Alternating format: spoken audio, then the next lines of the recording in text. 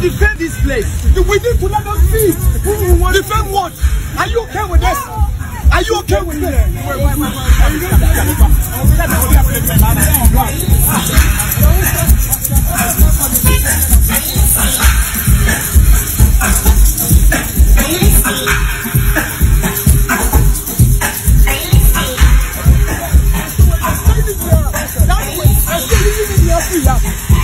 Say you're more than man. I do have the career in the other party. And you're the post. You're more than. You're more than. And you come and put this in. Monasa Cathedral, and you're more better. I'm sorry. Monasa Cathedral, and you. When you buy this, you go find this something. Forget where you know. Batman. On my cathedral, and you. Cathedral, and you. The Biatwa, Obiama, police for my material. She has said, my Japan. Nami Mr. President in the private man. Saka, quite almost like Nami Cotoyano, Maquatini Park contract and oil. Mua. Quasiapo, Quasiapo.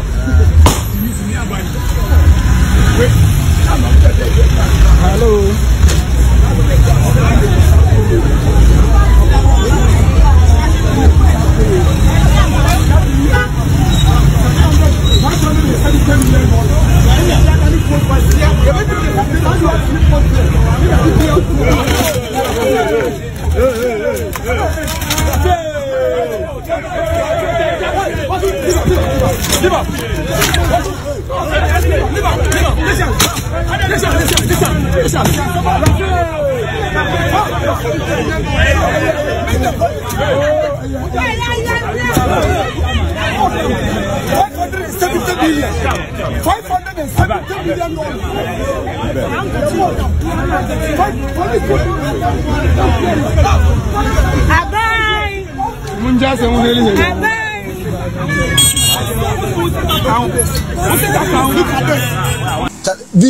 Video men kwa video video anom 360 mobile who baby ayewo. This is the last secretary. This is why yesterday they free fix it. Yes sir. Yeah bro. Charlie bra for camera ne bra. This is there. So people have seen the place. See, huh?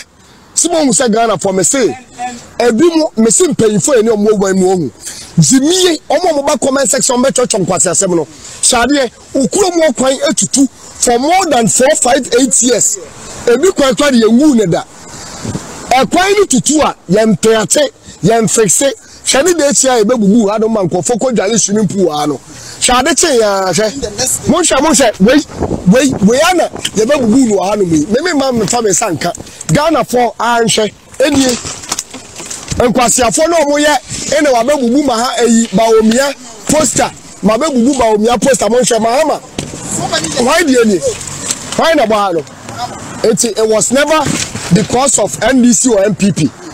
I feel like $58 million is gone waste. Ghana for muchemu hanuma omu nimdi akosono omu nra inside omu kwhwe witness it for yourself. Na bisa ho say o constituency awote insu a eniwo akwanya asai hospital and pay niwo en collect nuase hia de. Tell me say sa plywood here de abobo we ya de bobo nkonwa e ma nkola wo school ankanye. Tell me say sa ade we ya de abobo ade chen ya o ade chen ya ya abobo. You see on my own, it is what it is. Eh? Me so the mo messing entrance gate no mo we mu no. Bra. Fache edenu suro mo nhwe. Entrance gate na enie. Ahaya ina sad way. Ebubu ye. Adeche ya mo nhwe. Adeche ya no, it's been fixed. It's been fixed. So fellow Ghanaian, so be catch us say Ghana problem you or what yen to me solve yen to me nya obwa deliberate. Momra. Today I open up the cathedral and I'm setting this record straight. They can come for me as they wish. I had to break the gate to allow people enter in there to go see what is happening there. Because it is hurting that $58 million has been left in a pit and nobody cares about it. The chief of staff the Speaker of Parliament, including all the parliamentarians, they have allowed this to be happening. Is it not the same president that told us that he's going to protect our money? I shall protect the public purse. Is it fellow Ghanaians? Was I the one that said it? Is he protecting the public purse? The public purse is there. Maybe the president has been driving around, and because he's in a tented, Land Cruiser, he does not see what is happening there. The gate has been opened. He should drive through and go and see what 58 million has been used for. Tell me, if you're a fellow Ghanaian here and you gave your money for somebody to build a project for you, and after 2-4 years you come to the site and see what is there, would you be happy? Come and crucify me for that. I did it not because I'm just trying to be rude or trying to break the law, but I did what I did because I believe I'm a Ghanaian, and it's painful for young people to go to hospitals and they don't have bed. For mothers that are going to give birth for the first time and welcome in a Ghanaian who give birth on the floor, whereas $58 million has been left in a pit. Tell me, if you're a Ghanaian, that this does not call for an uprising. All of us here have families, and we visit hospitals, we travel on bad roads. You have seen that video I did of a contractor being awarded with a contract, and the road, I can just dig my hand on the ground and the roads are out. Are we not ashamed of ourselves? And up till now, we are very much sure that any parliamentarian who has seen this video was supposed to act upon it. Call the road and highways minister upon this, and call the contractor and say, hey, you're going to be subjected to a research, and when we find out that you fall short, you're going to be jailed. This will deter people from doing that kind of act.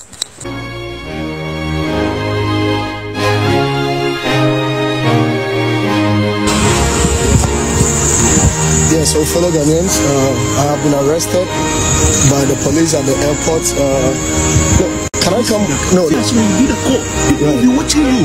But this time is not the time. You see that people are watching you. You can't say no. But why? I can't call anybody. You can call. No. Hold on. No, hold on.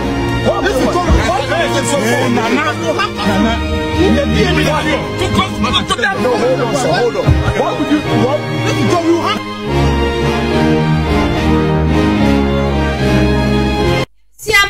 Nyina akwaba shonko enfambra weekend edition of ATTAH Jumedie ewo Kumasi online GH ene Kumasi online TV lawyer fans medamu nyina asesende dey so na magibra mo behwe nsempa na ya sewa maboaboa no amede eso mo se ATTAH Jumedie abranti aye friend Ralph from Tuesday say NDC aban no wo mo ye enough is enough demonstration. Martina Fidium Hanum said the Nissan Bebre na Enedia Babe Somo. Previous videos such as so on Tuesday, Okobubu, a year billboard such as Womodiacha, a year National Cathedral, Okobubu Nina Yedi Kai Eboy. The second video, and so the following day, a year Wednesday, Okopiamu Honomno, not just a woman fixed you, Bubu Yenino, or we no say press conference. Nada. Ena na ya se wanti ya mensa eka ye de sa brantie no ya grabe no ade ye che no ebra wo free nkramante mu aba be pie mu ewo Ashanti Regional Police for eso ni mu na police for so ni mu kura na je se oye TikTok live e no ena twi Ghana for bebe na ashudi hu ma for bebe na be hu se sa brantie ya wo dri ne sa bone bu they should come and arrest me no na ya shodi mu at this time am no kasa no Ogusua edem whatever that is happening in this country me nana ya sewa miti hey I am not in support of it. I know say abino we fairly Ghana fonti say Ghana youth no sorry say wo mo ko editia government now. I don't have any problem with it. Obia wa kwanya no so obefele said they all fairly because na wo hwe na bra ye bre wo man mu said o man Ghana mu ayedin na aban ne be puti $58 million wo the National Cathedral na ehonom ne be dani swimming pool na the end of the day no say iron rods are wo abandon the place no without even telling we Ghanaians anything na we a youth we a timemunia ububefu ebufu de obia wo ho se akwanya ne se ne bubefu ba to de bia ye bufu akwan a ye befa so a ye be react no eno ena wo se ye to ye bo in what chia ya che no na fa bi no many police for ne ya adwe fa bi so no me no wo nya adwe esan se wo se ye ma youth ni hu ne se o my Ghana na ye wo mu no embra wa ha ukodi we baby fufra ko bi elu obe check wo ba moreover na nadu da kwekufu ado ne bo sha wo se be awrade e bi afiansa na we twam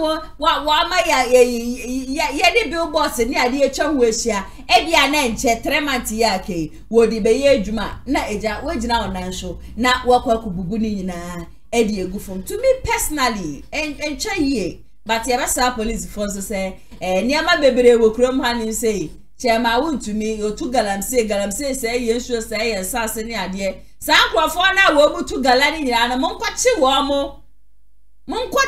mo because niama bebere wa hanim say police for ye hwe nim say mo beye but at the end of the day no ukoye we na wo koka kwaso no wanka ne ye ya obehu ana wenya se me na ko social media no so je say youth no wo mani abedi a wo mse nyame ya adom a chira se demonstration a basu okrom han 16 regions ni nyina no enye asem keto me ba cho video bi a wo bi abasa o de send me no wo betimi e dia send me 055 7036 109 product out on so member who the roso and farmer wa me pa cho 0550623377 and I say 055 7036 109 numbers to no frame bia for sponsorship ye bejibre na ye no atwetwe enkomo Confidence Royal Agency and Kumasi online media school nande wo ma so masia me dia tiza dwumedie no so mo mrepa no mebbo mo numbers ni na no de amama me pa no members so am no mo ba be di dwuma no wo ma ba piem mu ha no say ya ja mekọ mo nche na mama o ma akwa abashonko de aba fidiem ha no say ATP na ya sewa so fugo vi mama ba sho nya bi aboko de Nyankopon adom so for that way oh na me adom bi aboko ye de Nyankopon ase ATP ene de aye de ma me fa sha ase fro sisi a raf ya grabi no mayama ya shofa ko ban for my jumedie so na on say ya share the use de bia da me ka say youth no omian solo waka ni enjoy my Ghana enfa ensi won ko so my Ghana na ye aya dia obi anu no ba be sie so my Ghana ti say ye ene ye de nice from ni sie so my Ghana on say miss abra na ye boni video bra okopie mu won ma no sese ne man ka yen sese ani ma we nya de be solve problem no e de ama o my Ghana say o e de sese ne ma o my Ghana mu ase ne betima boa ye ama o my Ghana fa na ntuma pefra ade arafo ye ne kwan so ano say wo gina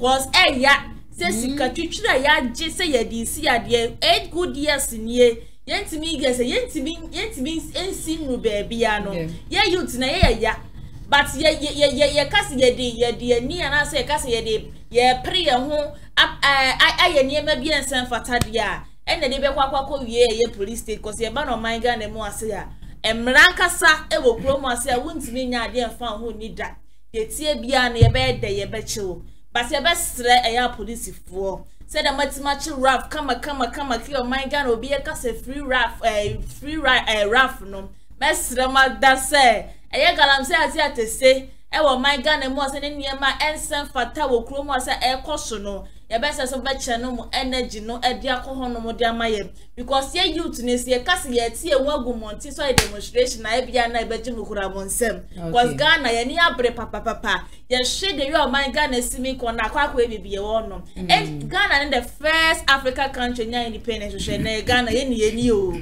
ye once the cry ye ni bi two cities cry ye ni bi and to say all the other African countries na ho draw na uko pie mo ka say wow what a country but on my Ghana part here ya tete apansa mankasa enti e be sere ye penny for no na afin so rafon so me so Nyankopon abo na so do be dru fi asundwie ma wo de we a obesima ye won ye ma so aye de afase da mo ka say free raf no ye nyina ye ka ho bi wate ye be yi wa ba asundwie na we pe fufuo ni abetie bi na echa edi matia ATP so fugo fi mami tie wo submission na wo hwe all right na me da se bebre na answer na no na menkai eye obi bia se Nyankopon ya adom a memenda yi no anwumre no so mpapa kese ne koso okay wo atonsu school park no so na oba behwe mpaya nyame enam yensaso eye adwuma ho ne masofo a eka me ho a ano e den pa manfo so e den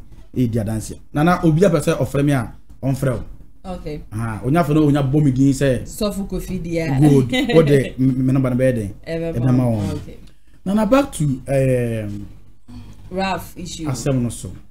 On say medical aka say Ghana ha na ye ho no. Onipa bia wo ope say odeye de beboa oman no. Matie boy ni nsem no nyina yi. Na me feel say ohwe ensem na all kana eye ade a odi ho yawo ewo enema bi a o feel say enka empanifo ebetimi aye na enka motum kura ya mana eden aye kama na enso so eneyi no ono akasa ehwe a enema nkose na eden etie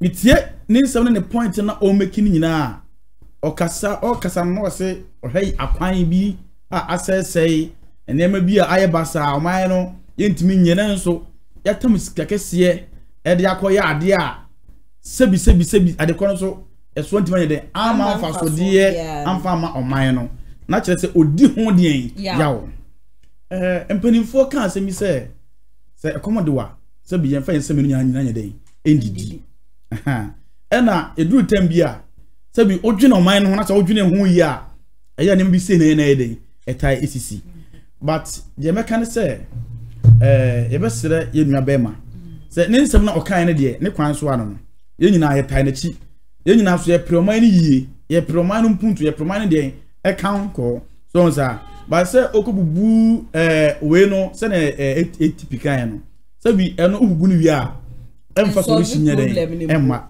asemba ku bi okan ya na emde pa o se baabi a yegina yi ate se ministries ni parliament ni but ho nyina yesum big companies na all rage or side oh man your problem pa o so onsa but on say bible say ekwan bi owo a etene woni pani so but na wiye ye no eye owu akwan on say ye kwa ye be nyina no e bi ne say police for ye den abachiwi fine ye nyina ye campaign say bia police for no nye den enjao na efa ho ye den edi because for the first time I'm say you to be a kasa when di atem but I said make can say what you say o kire na adwene in a proper way make kasa ko country man songwa nka of fire in professional way so say enti we dey ye be sere na momu no forward no you to na ye ba ne be sere o mu say obia wo adwenkyira onfa ekwan papa so na onfa nkyere na adwene say na be ya edi asundwe be den e be ba online because ye call election mu ano no okay MCA me panel members Sofu Kofi ene hana ATP ena yete wo mo adwenkyira ba me pa cho wo so betumi edo de afa comment section as wo mo demonstration no enra da me catch am say court e the injunction dia to wo mo venue a wo mo pese wo mo shase no efri but ene de no ntia na ya sawa me saka ne say a police for na mu na wo mo the case no court no wo mo angasa so ba be hye wo mo nyina abose wo mo be hye na just demonstration a wo mo pese wo mo ye no wo metumi ama na ye successful na mbom no venue na wo mo ye wo honom ne de e honko ade enya de a wo mo ba gi atum so still na democracy hub for wo mo se enya de a wo ma dwen e be so Sunday biara da wo manyesi wo ma dwen po wana so ma bo wo ma dwen po say hanum say de be demonstration no honom ati afia so wo mo ne police for no eyiyi anu awie na police for kachem say de I just say moko chief of defense staff honom na moko gi key e de bebie honom enkrofo eso se da say obukọ pia mu wo revolutionary square honom na ya tum a police for there no na ya tum but wo mo so say wo ma ko honom several time ya tum into wo mo there wo manyesi wo ma dwepiti no was 16 regions ni baby a wo bia no nyame ya do ma kina ha no ya Accra location no e na media tudwa no to Accra nyame ya do ma say press conference so after the press conference no na just a demonstration ankasa na nipa nkeja odi wo meni ma wono naja obi besie won wo ba beda no wo mo kwa menkroma rafi so e na ya grabi ni minim sa police for nya dia brante wo mo beja na ne Friday that say wo chiri mo akwa kwesi ma de be yegusu a ye bompa ye se bibia betumi adeda na akwanso na wo metumi efri no mame fa mu rem wo the next story Prophet AMOAKO ATTAH wabeka nsem bi ebusuan nsem a okan ye no create a lot of controversies e wo krom hanum say ya enya asam ketwa ni statement I will make here for some time now as a Reverend OWUSU BEMPEH MPP for no ebia hyase as wo mototo board ba park so ebia hyase a wo mokasa editia no ni ade. And not just that chairman who to me akasa the media house and so no ebeka say Reverend OWUSU BEMPEH ene John Dramani Mahama bebubu asofofo bidi wo makwa ye meeting no wo mkoye na ye kwan ya wo mo befa so a just say John Dramani Mahama betumi ababedi mampeni e wo krom hanim say na according to chairman who to me we kana no akasa ro che say sansem we nyina no owo audio owo evidence ni ade wonya ka ne sem we ya na kwamiti kese so fa phone and of Reverend OWUSU BEMPEH no si o ensem bi say ne yatete won fra mamu no kura bi wo ma na no si boy me na ensem e koso nyina no kura bia enim na me John Dramani Mahama ya moke kwa John Dramani Mahama meti he meni mpono minfe hu no na tade kala kra no minfe hu no asofo ahudra teso wo mububo wo mudi nyina no nukura bi ani mo wie no so o chema wontumi kura ba be frɛ no ne na kasa pare kyose odi esi ye bia no wo be sire yie papa se wonjai na enka but de ekoso no eno na Prophet AMOAKO ATTAH ka che ye MP before ne se wo mo hwe bibi yie papa na papa we ku a wa ko ne bra wa bredi ama MPP party no a edum brebi kura no na chese enkom sha nyankopon kura fa ma no sankom hye no en wo de ba bonte no tenne mo sa sori etia ne de ade mo ye na chese Reverend OWUSU BEMPEH mune no endi ni ye kra yanko na yenkotie eye Prophet AMOAKO ATTAH emrasisia bibi hye me kra so dem voice can be free give me 1 minute. Now, my person, my MPP for warning. I want to warn them. MPP for moi. Chairman, I want to warn you people. Also, the man is a prophet. No matter what. No matter what. When you put the answer, I told Jaja 2016. And my mama, red carpet. Adam, the Debian Bessie Mudinata. And then the Debian person would be paying to from Adam 2021 or Tijinai. The Nipa. What do you say? Yes, I know. I am do Yamaka Tira Bimerek, say Papana Wafani, the or your default. No matter my BEMPEH is a prophet. Into every respect, no family. Now, Oma, what's that? A creative you got to know radio. So, Edinatam, Omanyasa, Emoamo. And you say, Belmiantesa, or Belmia, Echo, Nason. You make a reconciliation. I want some Conco Yadia, and yet. A dear Hanwa,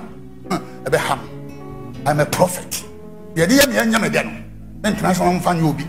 This man has fought endlessly. 2016, no different to him, Pajani to Ghana. This man stood up. The Yamaka, not in Park, to help you people.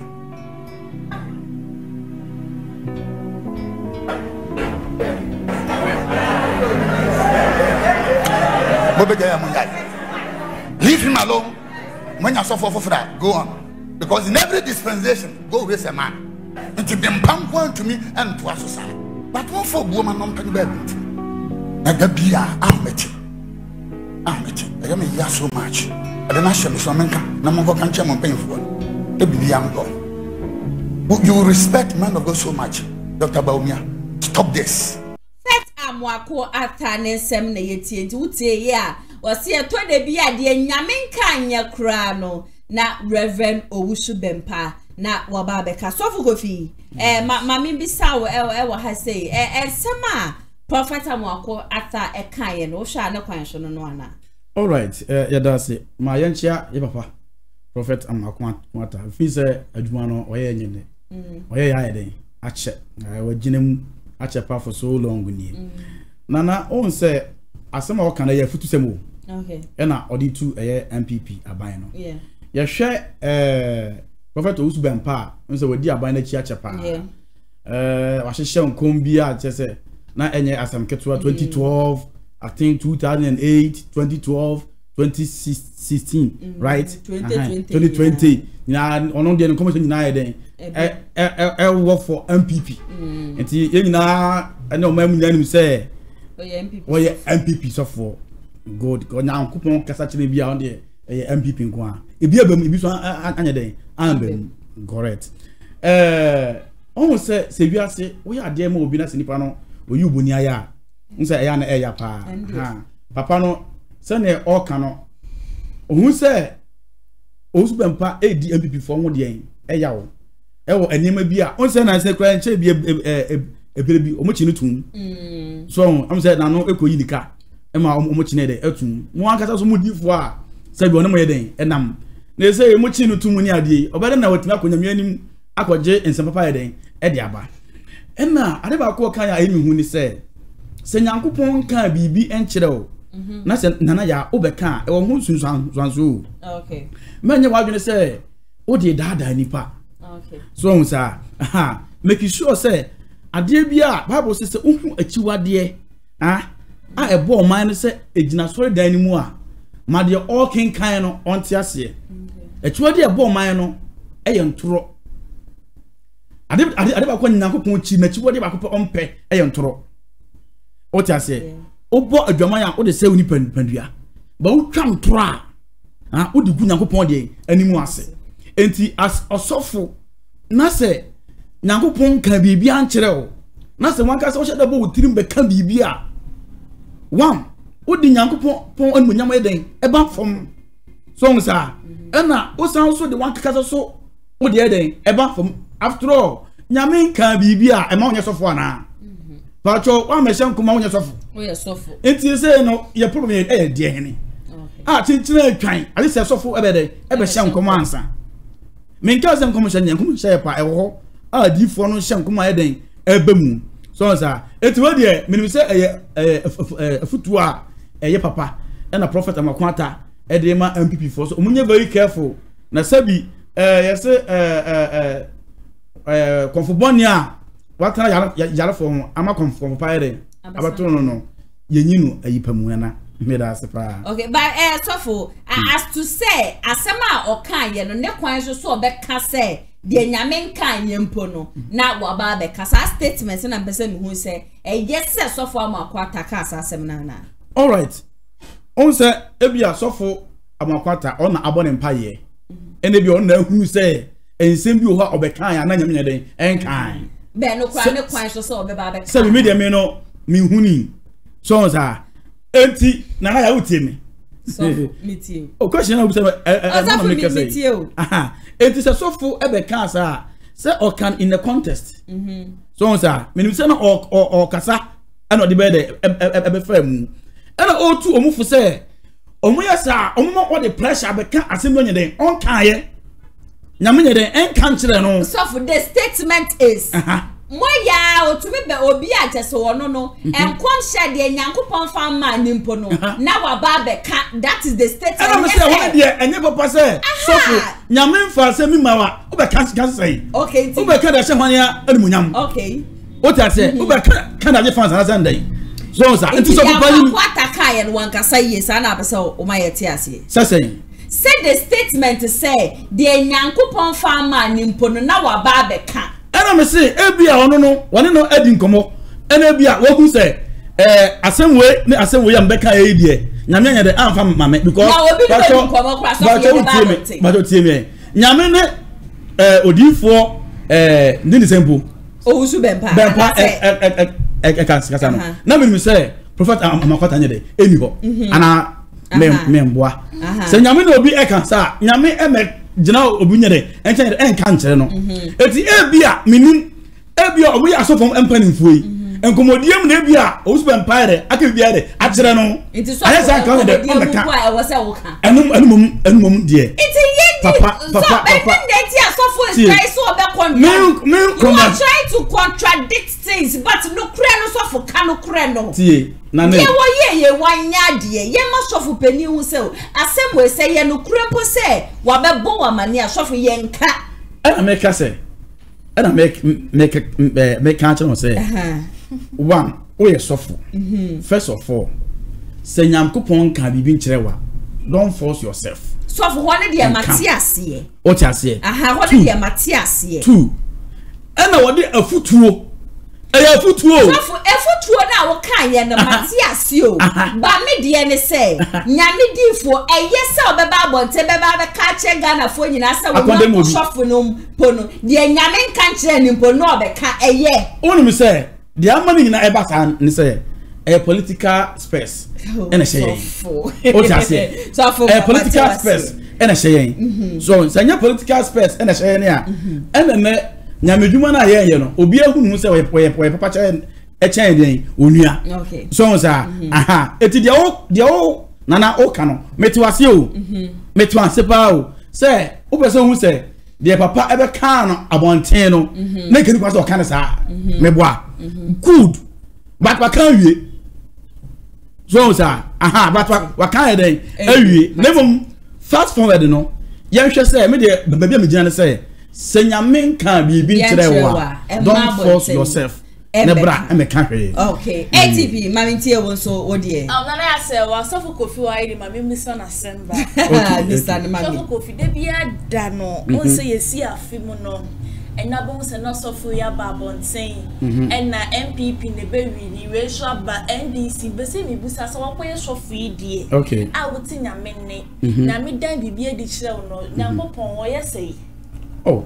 Nyankopon de. Nyankopon akasa ye ba akopɛ. Okay. Nyankopon no eye ba ako. Okay. Na emu ye wo anyame bebree a kasa kyerɛ nipa. Nyame nye wana pɛ. Nyame gumu de ahodo. Anti obi also ne baby a offer so consult ni nyame de e ka kire no. Okay. Good. But obi e kasa wa se nyame se. Ayo. Me to me nsem ni so de asese of Kofi Ayima no. Me to me nsem ni so de ya hwe de MPP ma no kodi ye Reverend OWUSU BEMPEH ye nyina nim se entwe ye. Papa sometimes oba abonten kasa ko de yaw e de kasa e wa abonten. But say ye hwe de ye papa e ye so for amako atabekan to me ni de na se dachi bi kura me kono ka se daddy mi so ni bi si o ba preachi wa so re de mo e se nya de me kono ho enu kura nya me ne no de as pastor they say as a wu gu koyom no enimu ase eni kwan se enka wo kan sa de kire eye na asore mana se ni kwan kura se ke ba bonten e wo kwan bebre na wo hon me se wo ka so ka se ye futu kwa na wo ye den wo de emma eti na ni kwan se ko bie da no ka se oh de nyame kupon kran na se pa se Reverend OWUSU BEMPEH fake prophet na se de be come she bi hon man na wa be 2020 come she bebre na wo kwan kupon anka eti nyakopon ko na di numa fofie krase o man na wi nesa ade ka ba this time ka mesen ka ne dan na so ne dan ke nyensi ka katidwan ko den ka bo nanim ka all like serious. Okay. Eti na be sra mada so fo no eye moa na mo yon ko asa so fo mo ho papa na ya josh eye too much we ya na we aso lete enye fine Uni se wo nyina Nyankopon ba ko na mo som no ini kwan se wakakasa na se Nyankopon kwa da bibia dia che asem ya meka man kan kire ye Reverend OWUSU BEMPEH e no be gina bonten ka no wo ye pani e se wo kon ne chen osho me ne wa na wo nyamesum mu ne so Nyankopon da bibia dia chem se ni senti next time no ya na wa hwe ye e no na efese baba be gina wiase na so man ga na ne wa sore de maka kire mu nyina se nya de Nyankopon kan kan kire no na wo ba abonte ba be ka de to me me woni se Reverend OWUSU BEMPEH o ye fake prophecy next Nyankopon na de no mo for 2016 na after 2020 next apadi an kanetite here na me kwa de menti ase ne se eno adana na ejugezi ko ka se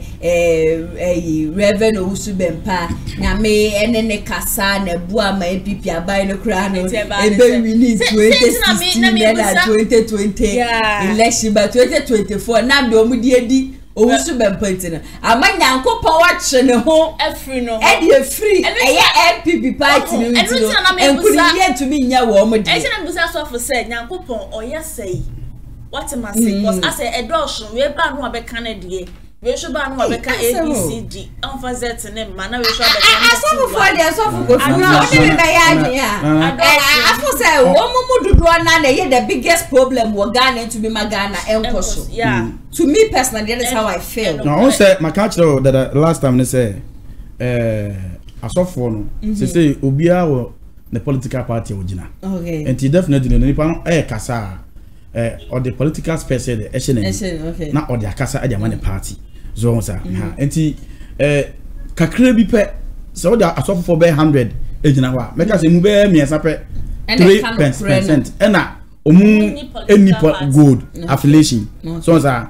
Omo kan nyina no enye NPP a NDC. Enti utumi so be kanin some na but at the end of the day no be record here den eko akọwi so sir I don't know ama sa controversy we nyina den abam because and just sound dia say ga nyina ya nyame ba ko na mum no ma men kan sembi na obisa ma sembi ebre bi on na Israel for eko akon wonye be fe wonye Jehoshaphat okay na eko na omo eko no adi for mako 400 e ba be hye nkom say na ko na obedi nkunim oti ase na odifo ni na ba no se odifo ba ko pefe mekaya ono kwa na ba no se na akunwe okwa abewe e se me nko kwa abewe akwa no hwe nsa masa mo nche nimra we otame ompemi yi oti ase eno nche na adifo no a o meka na aso meka na omo amwa o na nso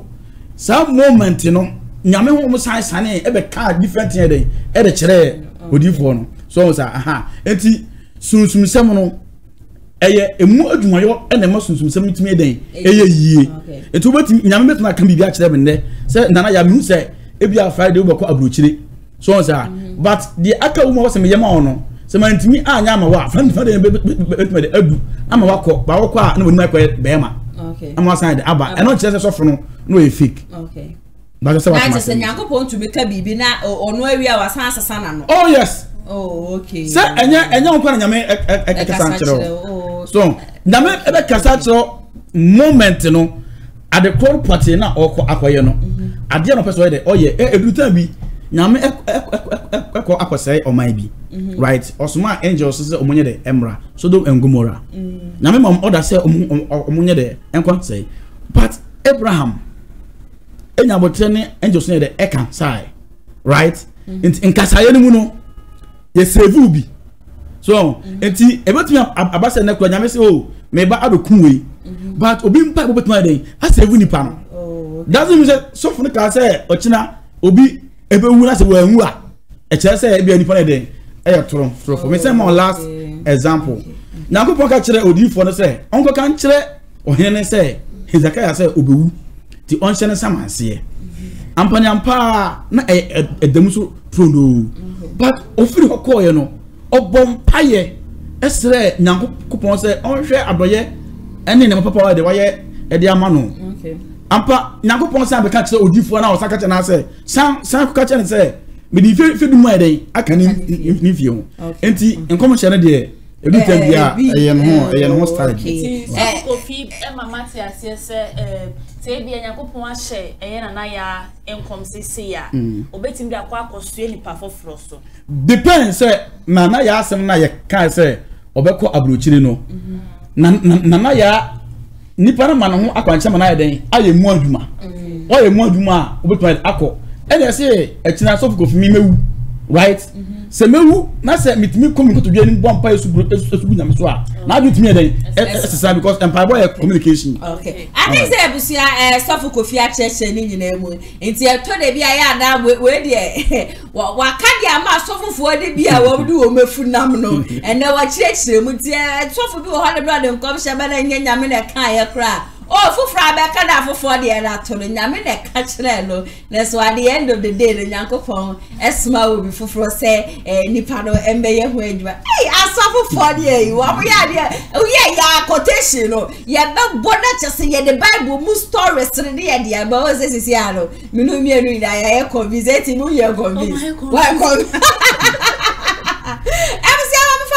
I'm the next story SARK Oy nyame difo this time round it is strong one and nankasa and the ama prophet AMOAKO Reverend OWUSU BEMPEH and a prophet one na watu ne bona chese we yi ne baako ye ba ne prophet AMOAKO was a prophet AMOAKO any asofu bia kwa akohia na wo mu kohia ye no na just wo mo hwa se bawomia beba bedi mampani bawomia ntumi bedi mampani e wo krom hanum se da na bawomia ye kremoni na wo man Ghana na ye wo mu ni kremoni ntumi mbeye mampani but I know so say Ghana na ye wo mu no anya hwe no hinali man no e kremoni so beye mampani e wo krom ha so for bacho we dey media ma adwen keke e na me kire wo kan no wie ye no and we call the next person Reverend OWUSU BEMPEH and was the Reverend OWUSU BEMPEH do ye crook ankasa see a kase there e will be your occult there according to one no see Reverend OWUSU BEMPEH your occult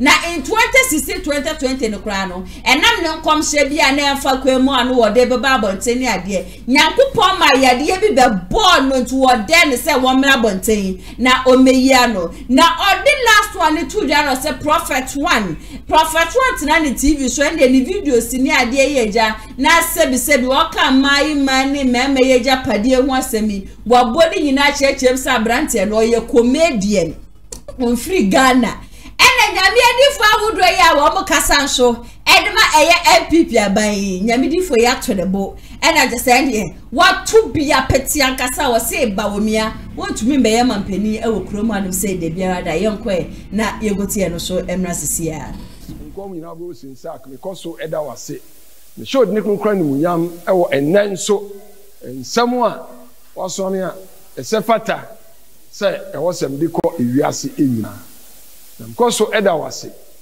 rade ye wo man Ghana sabre nsama ekoso ya wa abato emre yi mu no bebre ya na eye ahote ya na ebi so ha na etan na sade onkom nyina kwa bobo sensa o ma mekasa na mekasa empo editia atro na ada atro na ede atro nkom hye obunsam ma ni empo nia emfiri wo wurade a won ba be kasa se odini mu no da wase se na esi o Jeremiah abreso na bonsam adifo atro ni na da ni nkom tro a ekoso e wa bibia na okasa editia no sara na nkom nyina obo sensak na koso ejina na ewurade kokobo a emu oden me di ma wo mu a wo mu firi ewurade no mu jina ekasa do omu sesi omubo mani pompo adwene ye omu se omu efiriwo se fa abato eyi ho na enani e pese me kasa na me kasa de kire omu mu jina ebi akasa word ne sesi ne bo se gise me na ne me pese me kasa omu a omu kasa amati bi edin enyinara ene omu aye nia en sem fata sa wu Jesus udin empo ana so omode omudin etoso ebi ya medi kan body din fa na moakwata ha moakwata wo fa na mokọbo asofo ano nkran na mu gina ho na mu se mu gbo empire yese dr munu bawumia entimra me yo mampanyin wo Ghana ha na ne pese me ka kire wo ne sa asofo ni nyina se from so kese pa ba ko a maye no na makase me baba be ye bawumia ankasa ho press conference if you ye chire me baba be ye me cheche won wate ase se ni samu de awurade din ye awurade na Jesus Christ din ni nasafo e de bata niema ensem fata ne niema entene ho o my Ghana onu ankasa dr bawumia ni sa won hihye mu se obi ye kremoni a ontimi nye president wa Ghana onim na ono waye na dwen se asodin konden asobrache ene onde be nante ebe ye na sa kwanye mpo kura be da ho no obenya nipa bi obefro mo so mo ye adwuma am ye ru ne Jesus Christ na efi abeka Kristo asafo nti wo anwa kwanta no woni sa asofo amukọ boa mano enkran se mo bo mpai ya ma bawo me nyina pese me ka kire mo se ye difo atrofo program na mu gina mo ye no nti ye very very very very very careful you otosum ye na me bo ni din e OWUSU BEMPEH so wo de me ka wasem da bia me se wo ye crook wo mponye Kristo ni no wa ba ye osofo no wa ye odifo ɛne yɛyɛ na ba bɛkasa ɛna me yɛnka sɛm yɛ nti agye sɛ me deɛ memede no bɛsi akonnwa so na ɔbɛyɛ ɔma mpanyin adɛn na wokasa waso ɔden yɛka sɛ obi aso ɔden sɛ ɔbonsam baa ne ha no ɔsu bɛmpa wonim nkyekyɛeɛ ne nyinaa you know everything yareɛ ne adeɛ a wofa mu nyinaa you know it yɛ bɛsi saa mmere no ɔsɛ nka wo koraa wowaba abɔnten abɛpa kyɛw na da ne na ɛda fi sɛ mo adifo atofo abɛbɔ mu din ka mo ho asɛm nyinaa maka sɛ no wawa abɔntene aba bɛkasa ɛyɛ hwan ɛyɛ obi nim ɛna wawa bɛkasa mo amaka nyinaa mo mmae wosu bɛmpa woka ho bi wonim sɛ wo ɛwɔ sɛ wo ba ɔkɔtuni bonsam ba wonim ne ɛto mo ne nkurɔfoɔ nyinaa you know it anu sɛ baabi aduru yɛ kyɛw pa nkasa mmere nti ɛwɔ sɛ nka waba abɔnten koraa wabɛpa kyɛw waba abɔntene na wapia ɛyɛ bawumia ne nkurɔfoɔ nyinaa sɛ ne wɔsɛ ɛgya ɛno to ɔsan ba bɛka sɛ gye sɛ wo nea wode no bɛsi akonnwa so ɛne ɔno na bɛyɛ president wɔ ɔman mu ha na wabrɛ awurade nti wɔn ne nam de ma ɔno no sɛ twe ho refiri sɛ wo na woba bɛyi obi a ɔno ɛna ɔsɛ ɔno na odi president efisɛ wonim sɛ nhyehyɛeɛ mu no ɛni wo nsam na ɔnim baabi sɛ ɔsɛ firi ɛna ɔsɛ ba na ɛna megyina so na mede bɔ kɔkɔ kasa kyerɛ obi a ɔfrɛ no sɛ ɔyɛ awurade adwuma sɛ Ghana ɛwɔ seesei no ɛnɛ mpo a megyina me no mu kasa ne date yɛ sɛn ne date yɛ 15th ɛyɛ September so obi ka kyerɛ wo sɛ obi a ɔbɛyɛ president ɛwɔ Ghana ha di ɛwɔ baabi a ka kyerɛ nipa korɔ sɛ awurade eskuso nkɔ mu nyinaa kɔ Moses sax obua wo yɔtorofoɔ ebisa deɛ madi kan no ɛnyɛ soro na ebɛfiri na aba na wo ebɛfiri ha na akɔ maka kyerɛ mo ana madi kan so a press conference bi edi kan ne mu akasa so nipa de sani biara ebegyina na wo se ɔkasa na obodin sɛ ɔno onyankopɔn otumfo onyankopɔn God our Father, the Father of our Lord Jesus Christ. Ayi ne ho adi aka bibi a kyerɛ no a nipa korɔ yɛ ɔtorofoɔ. If you said say amenu ka say God our Father, the Father of our Lord Jesus Christ speaks to no one. Otumfo onyankopɔn ɔnkasa nkyerɛ obi a nyɛ n'adwuma no no. Nti mo fa ntum tiri mu yie. Mo a mo tie me no. Na ɔsɛ nkam di kan saa so mo de sate kra ansa na de sɛ aba. So biara oba be gyina no ɔka kyerɛ wo sɛ ɛna onyankopɔn God ebiara sɛ wafrɛ no waka bibi a kyerɛ no enko fa abato ho a ka kyerɛ ne sɛ awurade espeso nkom yo bo sin sax obua onya no kwafo nti osu bempa osu wonam so me de ama no no two ho na nya wo ho na obi eba na wonim nokre no ba bia nokre no wo na kan nokre no na nipa hu nokre na ewum ebi sɛ wo ho wonim sɛ hwi ni ho ti asesa na me san kan asɛm bi no so kasa fa ɛyɛ sa abatue ho aka so ɔne onyamedifo sɛ de nyamedifo ɔno ɔno ahyɛ nkom ade ɔno aka ne ntimi sisa ɛyɛ hwan Ebenezer da kwa yi ado ɔpam wo asesɛn sɛ wonim sɛ concert party a me se na wo yɛ ne sɛ de yɛ kɔfa bobo kala kɔkɔfa empo ɛyɛ ɔdesan kɔmɔdɛ ankasa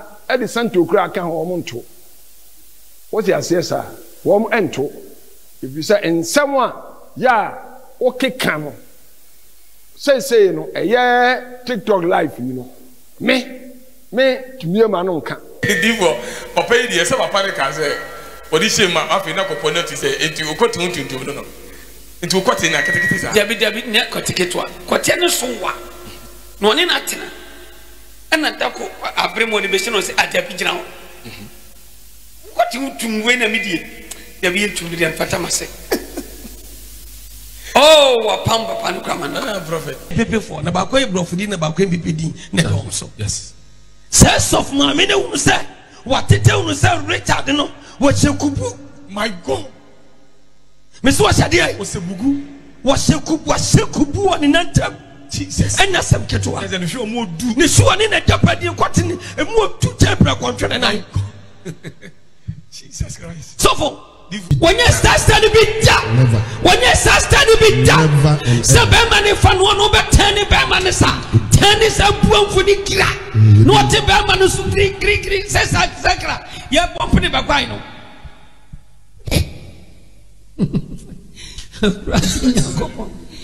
oh God dan tim ka kire be ma ne se so pa ne nyeni bi dade na ehunu ade e deda oh me ka kire kwasa sema na so ka wo biara ni ho a oye urade de a sansan betime fi no numa edan abada me ka kire woni nti won so ka wano tum na so so woni nokore no mu nyina mo ka wano tum mo bia ma me gina ma me ka bibia o ma kika de o mo doso bebre na nia me ka ni se akwada bi so mi rafi ni din na me ka so ogogotena eye ayi what they call Paul Adumochi program no Metro TV also ne Paul Adumochi e kasa ye e na o kasa ba omia wa betimi ababa ye president e na Paul Adumochi e refer no etu Isaiah 45 say na ho no ba ni sen e na nipa no Yakobon go fa ne kokoye ade sakra so mi refri din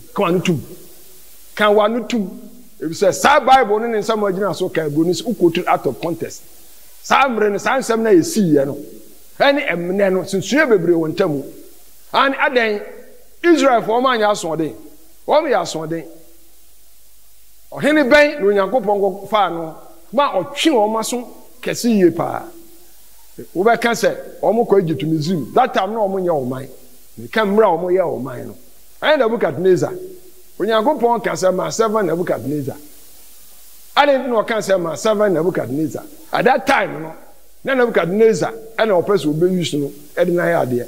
And so any servant, and then a servant, or man done and what echo with them. What I say, sir, to me coach out of contest. Me say menya daji, the next press conference after this I may no. Ma be church remuni entra. And me say onipa de seni wagana otu aba mamu bawunya. We are kremoni ni so otu aba man. We are a kind me, and some were a kind yaka. 10 in and tough on a paper for 2 silver trabamana. Wow, we are Christo need the annual OWUSU cry. Many other jabber chilling. The sour software from your affinity. Abertans to answer a prophet, you know. Show Hoboko. What they are working to for in Waba. So, person no credit and person make canoa. Quack, not show BEMPEH, Shenanim.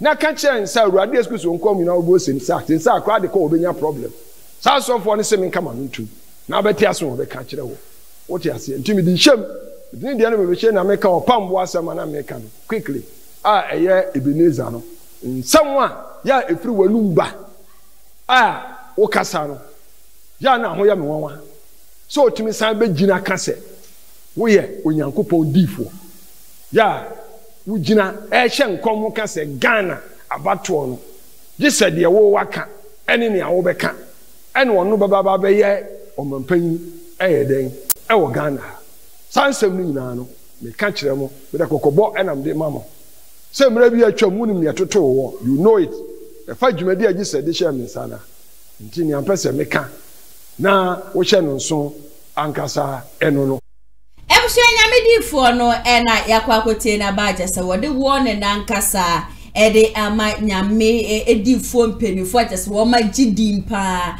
wo kromani se but so fuko fi wo wa he de mama ni kan share ase enfefiri wo ni nsema wo diken so far se man kasa de dru wa wo kana wankani ye ya na eja wenya but to point hands and say OWUSU BEMPEH your court ni ade na bishop one kra no kase bi ka ni won say wo hia de okay on say adwuma na ye no me kase empanifo bi edikan sabi na me adwuma no na enye onkwan ne first person oba be ye bi ebinum abeye bi eno moja hoye den eko ena nyame adawroma abeduru yanso yeto se ye beye bi ye den e de ato aso na aya problem ba ko ame wo pa ne se eni ubu se obia kasa sofo ho a oso ye Occult aya me pese omubua me na omo kire Occult no se ne sie den etie ye kasa obi ye Occult a ase ne sen e de ne man ye Occult esube no dan di a ye babonte ye bo se we de or your occult pastor. Zonza, say, Obercan, some trasa, not one for a much to be a ma. On the Esa, Yenny Nide, I had so say, na be a papa Okano, and it was okay. Me call a cartoon say, Occult for be say, and now Mpo Obina edin Nabiade, Ebramia, Naka Yahum be a source near day, if free. But when you ask a papa or can tra into what kind of trade, means to me, fun a trade heading, Edia call. 2, or can so far, Apostle Amaquanta. On say, Namajuna, the Macase or Doncasa, a woman, a film. So also one MPP phobia, Echo Shai, Echo Bob Posse, a Posse Baumia, about baby president. Na Baumiano, or a cremoni, eti o independence that enya no kre okay what I say enya no kre they tend to say o man na ye mu no say bi enya Christopher kwa na timu ya won kremofo wo mu Christopher wo mu say bi ye nanam so asum ye den e wo mu ya wa Buddhist ne other tribes traditional use ye den e wo mu enti eye de o man no mu nipa no epe eno mbato aye den ama no. And now, what do you anchor say community the so because way back, me was saying, I'm say Dr. Helen Mammy say I start for correction. So now we are community, yeah, correct. So also I be mam Benida. It's not some now all kind of the point then. Anyway, and a better na sofo I say baby say or yama MPP then Abba. Now sofo no on because I saw Obi say on to Abana. There be. So was that. Enti every time be over.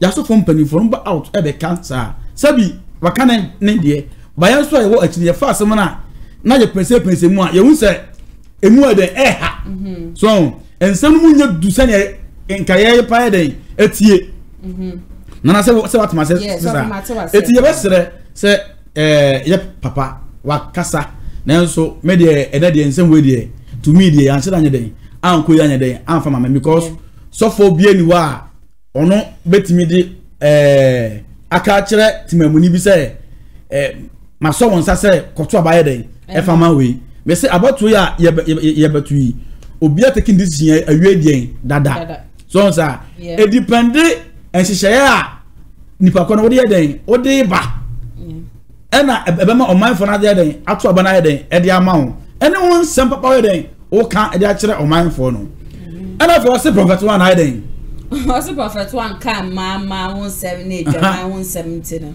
on free nyam no comedian oh na say okay Song of Solomon e ma 170 what you say yeah aha on say eduru time bi o horma me say nation why do na den ache say bi osi munye den enye ne e na o kwan of so a o any TV e bi o ha e bi a o de crack jos e di pressure den e di finipa den eso untumi mfre nyame sofo a wadi sofo for so many years we a comedian how certain na me pa cho sofo no se otimaku na asore a but on chere na obe chere enti so o chere ensem ben no be ka chere e ma ne mema good na so on say yeah on say eya edutem bia hypocrite aden adosun Don't so ni sanoso den takranche ye papa ye besre no baby odi ensem no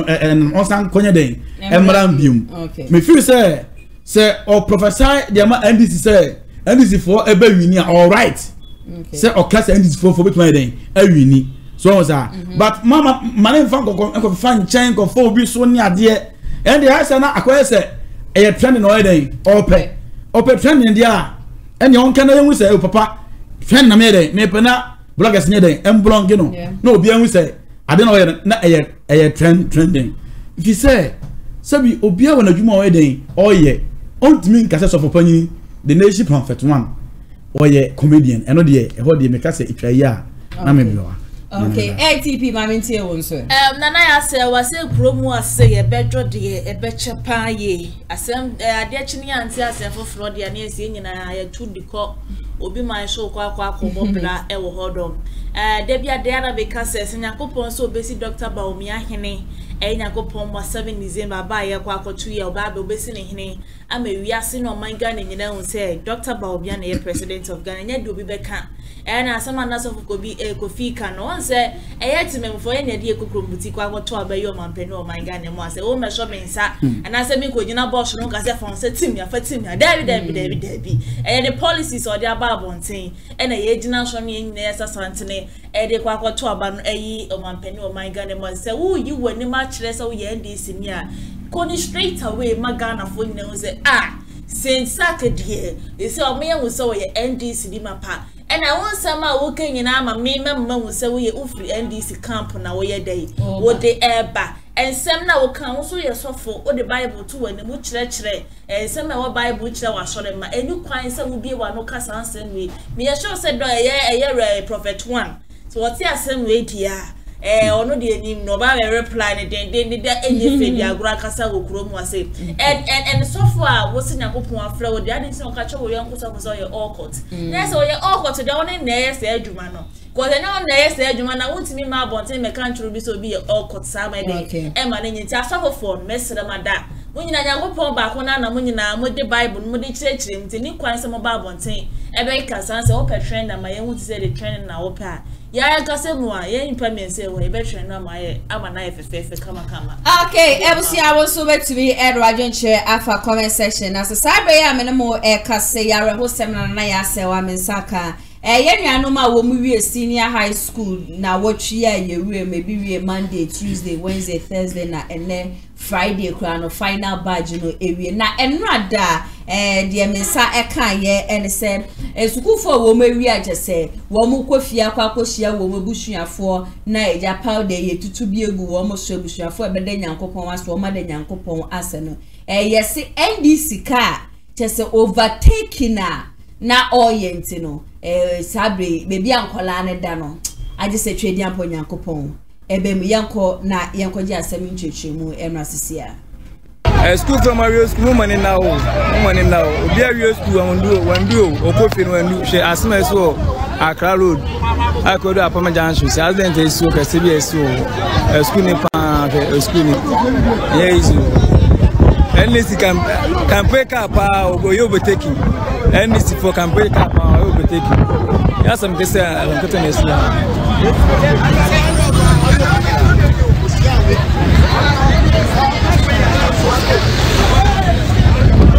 school from Mario school money now obi awie school wandu okofi no wandu she asma so Accra road akodo apama junction se accident eso kase bi eso school ni pa school ni yes NDC can break up oboyo beteki NDC for can break up oboyo beteki ya some kase alonketo nesla yenim se afiwe ye abato ombre yenim se NDC ni MPP nyina no mo ye campaign ade ye be sra driver for no ya na my very careful so ede my ATP na ya se wa my enkoma MPP ni NDC nyina nipa ye ya ne se kosa santena kwa akoto abade amamo enti na mamo nya se mo baba be ye eyi bia o katashi bibia o my Ghana mo ase da bi we nkra ya modeka kwa nya akwanchia ya iso makwa da hospital ebia yanka Nyankopon mo 7 December mo vote ba akokra be mo wadi nkuni mo kuro mo ase enti na drivers for na mo twika no obuse mani ya bread ye blat mo mla format na mo hweso na mo twika ni ye nim se mo nwom ne tutu de ya na emu ode enti mamo kasa na ye pova ye overtaking na ye pentema akwa ye campaign da bi esa de 7 December ni bedu ni nyina ni yewu okay so for go fi bacho mintie won ai won se we ade we bi sie won se kodon cancer brebe na oba be the country ko Ghana enso overtaking say e me na so kra ma akwa bi eden efe ne nkwa me feel say ye besere se baby aduna ka na yakọ akoto aba ye besere abraba for say overtaking baby no omunya abotre we de me ra ho video ne pa akra onu afi no wa twere wi a jaka okofia akwa akopi bibia de edi na se ne ka abona tu se yade a eya ti besere se politicians no omu se ya campaign season die but omu nya abotre se ne be ya emfa owi ne bia nye den emfa mo meto mai so okay ebsi ameto aso ede amamodi a chairman would to me and a retired COP Kofi Buache this time I know say allegations be a free chairman would to me camp call a COP show as I know did according to chairman would to me now was say a NDC abino when member a woman COP just a woman in a warrior woman ye training then some get to say maintain once been to quanto qua woman maybe and some fata ewo Ashanti region him say coming December 7th election and I just say ban woman demonstration a woman ye ni ade no kra de ade atonsuo mu but COP no ebra wo ho no MPP aban egusu atisu ba be ka so kanyame ya adoma kanema nyina no de na akwan so a aka woman hwe na eja o meye IGP no bi a meye IGP na at the end of the day no wasa akoshenji fuechi na oye niema bi se ne dia entwa ye kra yenko na yente chairman wuntumi emrazisia Kofi Buache a friend say former Atlantic police commander. Yes Kofi okay say diabo ma ni wuye na diabo mo so ton wi ani ade ba ye so kire na wo ana na mom ye bi wi kokoma no na yakubo ni tio e ma ni wuye mo na ti budo wa hemfa Kofi Buache saba ye bi e ba say ye yipa we will hold you responsible ade ye bi o na wo na wo so pa IGP awo MPP abeso ene una otete NDC for say I'm going to deal with you. I'm going to deal with you. To me, I will deal with you. I will deal with you, Kofi Buache. I will deal with you. Now, Kofi Buache, don't say no. I'm citizen arrest. Now, I will hand over to the police. Wow, Bacheno. Telling you, it is our year just said, as not tomorrow I say, I know they buy a year. What I say, there were near mother prayer, but yet, or Jack the toy back. I'm telling you, this is the strong warning. This is the strong warning. Now, I said, I need you. I'm my family demonstration now. I told you. Demonstration.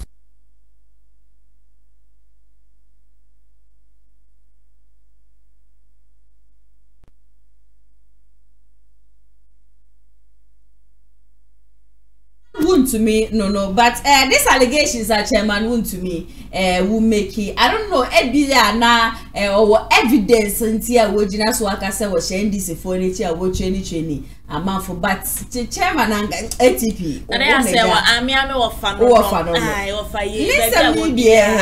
Measure on say, be a conniture, my wound to me do election, Yana, Nania Bray, and then need to show that for ma or Huni and Mancasa.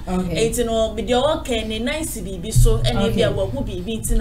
Walker because they ran a bro for some reason, my banner, their next pano, Nania Bray, papa, the best radar. Madika so my Ghana, the peaceful country, and say, what Timmy will come be a see what has said, be say, El Koshua. Ya best Kofi Buache then tamana wo Kumasi adwuma wo po ye no e maya mfa ni guase bia metane showing me da bi penny sant ya best oda so allegations reason I more of our year dia no watwe asan e dia maye that's wo asabi de say allegation je o kai say obeka say na jeropoku ajeman ya ha na jeropoku ajeman dia ni na thought that dia no na futu from the this everyone must waka crowds you papa waka no hu ebia na now say more serious note no ya ben election okay ya ben election na ya ben election sa empanimfo no asema mo ka no aya ekuratu okay say chama huntum betimi asema all kan say hu Kofi Buache ba bi a won chene mra no say enye kasa wo so we den oka because we panini say Kofi Buache onya akora wabedi tumi wo oman mu e no ko retire so on sa enti say chairman e ka na asem no me dem say chairman boa oh yes no credit o kan honye den anya okay chairman ni evidence bia say chairman wo evidence bia on famara that is it say enye mra kwan so say ebia Kofi Boache betimi up tete sa enipa na ale na chairman ti wo because o ma ba na dey e na power on fa no court na ye nchi Kofi Boache cause retired there o ti ase na ye nchi no e fa no kontina emranim emi say ne ntia ene adwenponti o de den eye sa so sa eti minimum say chairman political talk so sa aha eti ya say no ye asantemam ha ope baby ba ko asundwe wa ya asantemam so sa chairman we say no manifa tension bia fama mase na ha tension bia no eden e wa ha se chairman fi say bibisa e ho no onko court na yenche Kofi Boache na na osuma yense na yenche ne mfa na umbrao ona akodi before na show na so no na for show na so no wa dia anche no na ya se wa na na ya ma ho ade we there is small shebe blue but wo so wa o ti ase anyway people are here na be ya ko ti obi de na bro che ma huntu me no wo de e se ye ka e bia na no kro ba na mo ni ye bi no se bia kekenti no e to de bia ka bibi kra na no kra ti me mu fa ye ntan for serious sa na ma kan wi obi antumi ye mhwe e wo kro ha say me de mo rem the next story fight against galamse e ya dia just wo my Ghana ha ya kasa mu ahwu ho abo hu de ro ye dede wo sa asemi hu sa say ye sure say ye sase say ni ade Captain Smart ele gina mu edi mu tintima ebe fighting na nenu abe mo ko the chair FIFA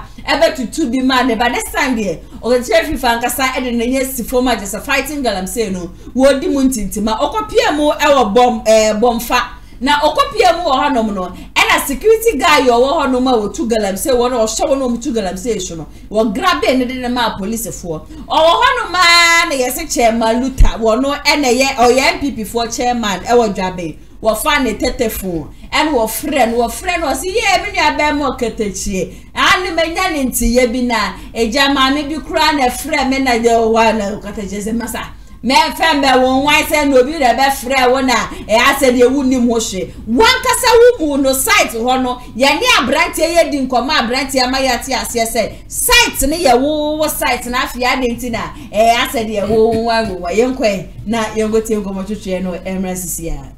Good afternoon. Good afternoon. Sense good evening. But you you? But you Chamaluta new. Chamaluta. Gavin chairman. Gavin MPP chairman. MPP chairman. Oh, okay. Okay, chairman Baba. Yeah, yo. But don't marry. Yeah, the boko. We were on Minkola and be a friend. A guy a party for you. I boom for site, baby. I'm also a bit pure boy back could be a match. I'm chairman by Jen. Okay. Annie.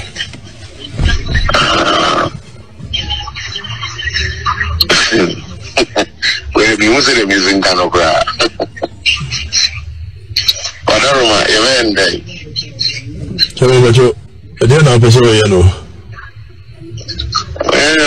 Me wana mami back for frame. Me woman organizer back. The frame says a banner ko eduma ko use security. And I'm about to know what I'm matching. Original phone so check mu frame na. Ono akutini ko pe number no de money. And as I me frame wa na ba che na so afi mi to adaroma. I'm working on a bit more for me. Chairman. Papa. Me reasonable human being. Na ewiase ade nipa ne me na ebi amenti me ho ase kakra bi probes ade na trigger na ko bi foforo. We bi nua no. We MPP ni say na me MPP ni no nipa na ya che no wabodin obodin so na site ni ode nti so afre me na pese okasa ma me use antics ne theatrics na no na say so de ma gi dia bro Oh yes, I pera de maguni diagro. Penny by the maguni diagro. You see, one site in the Odia, inti Odia Casana. Ebusia na just a seminal and I aquakoti, but I really like the way the trophy fighters one man they near down on the man and this whole galamsey thing now. Because galamsey the essay you essay you never be brand essay. Me who say or he be say and as one mama for ni jai galamsey to what say idea a combat back gun a man fun son to me call one idea. They should think about yes you no so essay and no so ATP. Nana ya say wa mama mo eh papa ka chef free for super boy. Na do bi aye o papa. O ka chef free fa. Obi aye no okra mama. Yes. Oh, Martin say na say what the na si forma galamsey won sensem say wo bo ho adwuma enye fedi abrankasa e wo Kumasi nti ye bo na baso paaye. O se de bia da na me ka say galamsey die politician ni bi en mon ma obeti na bo am ye tu galamsey ase e wo Kumasi ti sa enfofo na ene beti mi enfofo no mo mani bra na so mo do mo nan si form pa ya mo beti ma bo tu na ka se MPP ni en disband de la lie omunti cause the chairman yi one the air so for you found the to okay nana me feel say you nwa bema no adwuma no ye no enkosi hwe enkosi aga and no kwa me kan okay opa on konkosi den enkosi aga okay ne tiane say wo utwani dua na se won twani ti a obeka wo oti ase de ti me kan sa na say on say ye kwachi boy no anya boy na wo excavator odi tu gold no eye chairman eye MPP chairman mama kan ko nchiro omumu tu galamsey no enya nkura o eye mpanifo MPP mpanifo na tu galamsey no eti se upo se galamsey no stop wo man mu a me pa cho galamsey na yobi na ma license e ma yakọ ho ere e ko tuye wo hini bie no obo stop galamsey o ti ase agisa mpanifo an kata na tu se ya jai yentu biem enso mpanifo so enyai o metu na mpa cho panine pa no wo nya hu cham o tu gun motom na ye de machine ko na mo so ka kan so na tie ha esa fu ba no ye de machine ko na mo so ka kan ga de adino mo se ma tie abra mpanifo chairmanfo regional chairmanfo MPs ministers ena tu galamsey ena se kete afifa epese otu galamsey ase a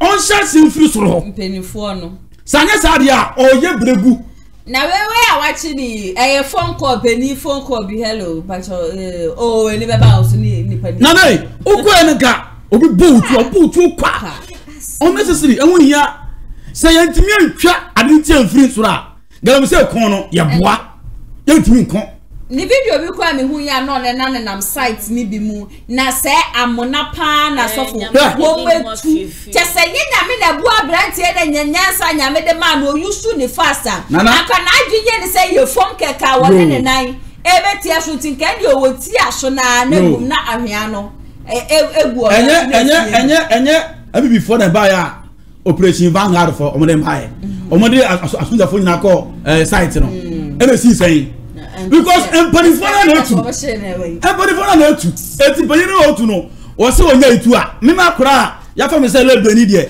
o ba chemi a me den na so sa aha chama na etu ade no chama na ya fa na kano we ekosi aga akware ebe ja no eti chama o twa so o mu twa tre mi firi o se empanifona ja itu a etu ni be den ebete do you people agree to the Alan Kojo chairman can say or say NPP ni NDC sa two political parties will be and one will betumi stop galamsey I just said third force be so we know too na third force go so botu nana and then no third force galamsey na ga politician ni be and one ma obetumi si galamsey ano nana aduma bi an was galamsey da bio I was saying she papa den eba okay galamsey ni ebetumi atu abra yen say isuo okay because ye the excavator and etu machine no obetimi the machine etu nsuo etwa dam correct one a build nsuo a aye kama a emma nsuo kura go Ghana ha ba bia ne wa nsuo ye den enni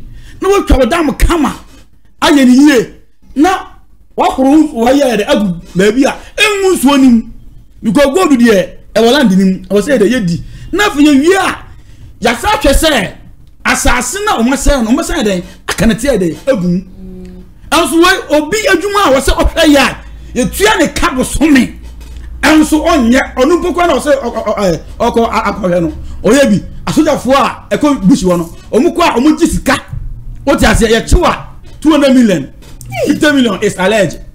Wow. It's what? Alleged. It's not kwa. It's alleged.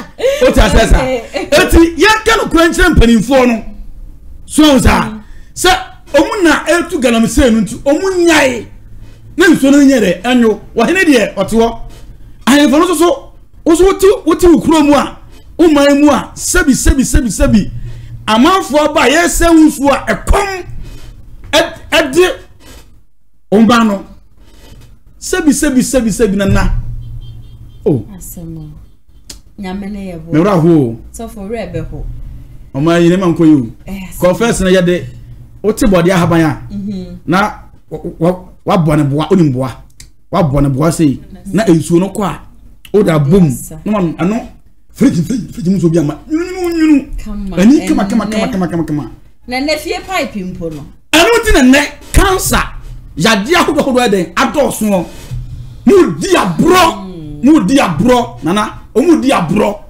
na mene hene so for relax mama mesa ba me bo fupa mu area ma Hobson adoye de nsem aba abonte a watch sem afo ya aba no nipa be 17 million na be kwa akoto aba no de wona omse wo mo nto no kura fi ma be 15 million e na be kwa akoto aba na ne nyina na especially in Ashanti region say Alan Kwadwo Chamante wenya kra no na nye 30 to 35%. Or kama Ghana for any atias a few way 2024 abatuo no e yade e beko round off na beko no Alan Kwadwo Chamante ejinemu bi na Alan Kwadwo Chamante ebeba beye mampeni pusa ekosho ni ade oso ebi die ye fake ebi die wo hono ma ebeba no na baby a Alan jina no hono ma na jina na so this time round the pusa na eba na che se Ghana for bebre na abre eye MPP aban no ene NDC aban na wo mu ina no wo mu di wo mani a kire eye Alan Kwadwo Chamante kambo so wona no wo mu kra no wo am so wo stand as presidential candidate here to wo so abadudu wo man kwanko file forms ne ade nyina no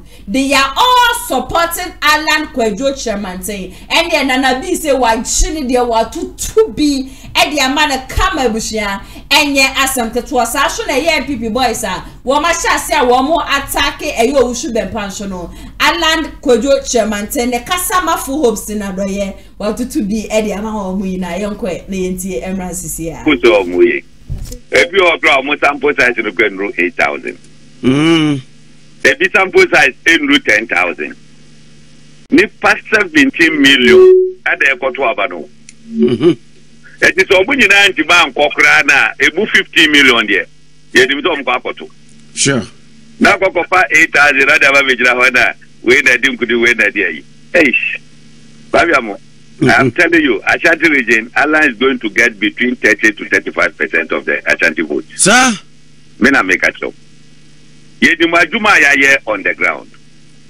eti push really eya me shebia ada matria how can someone my monitor one particular movie every piano there's a baby what peg alan kosro or mafom how can that be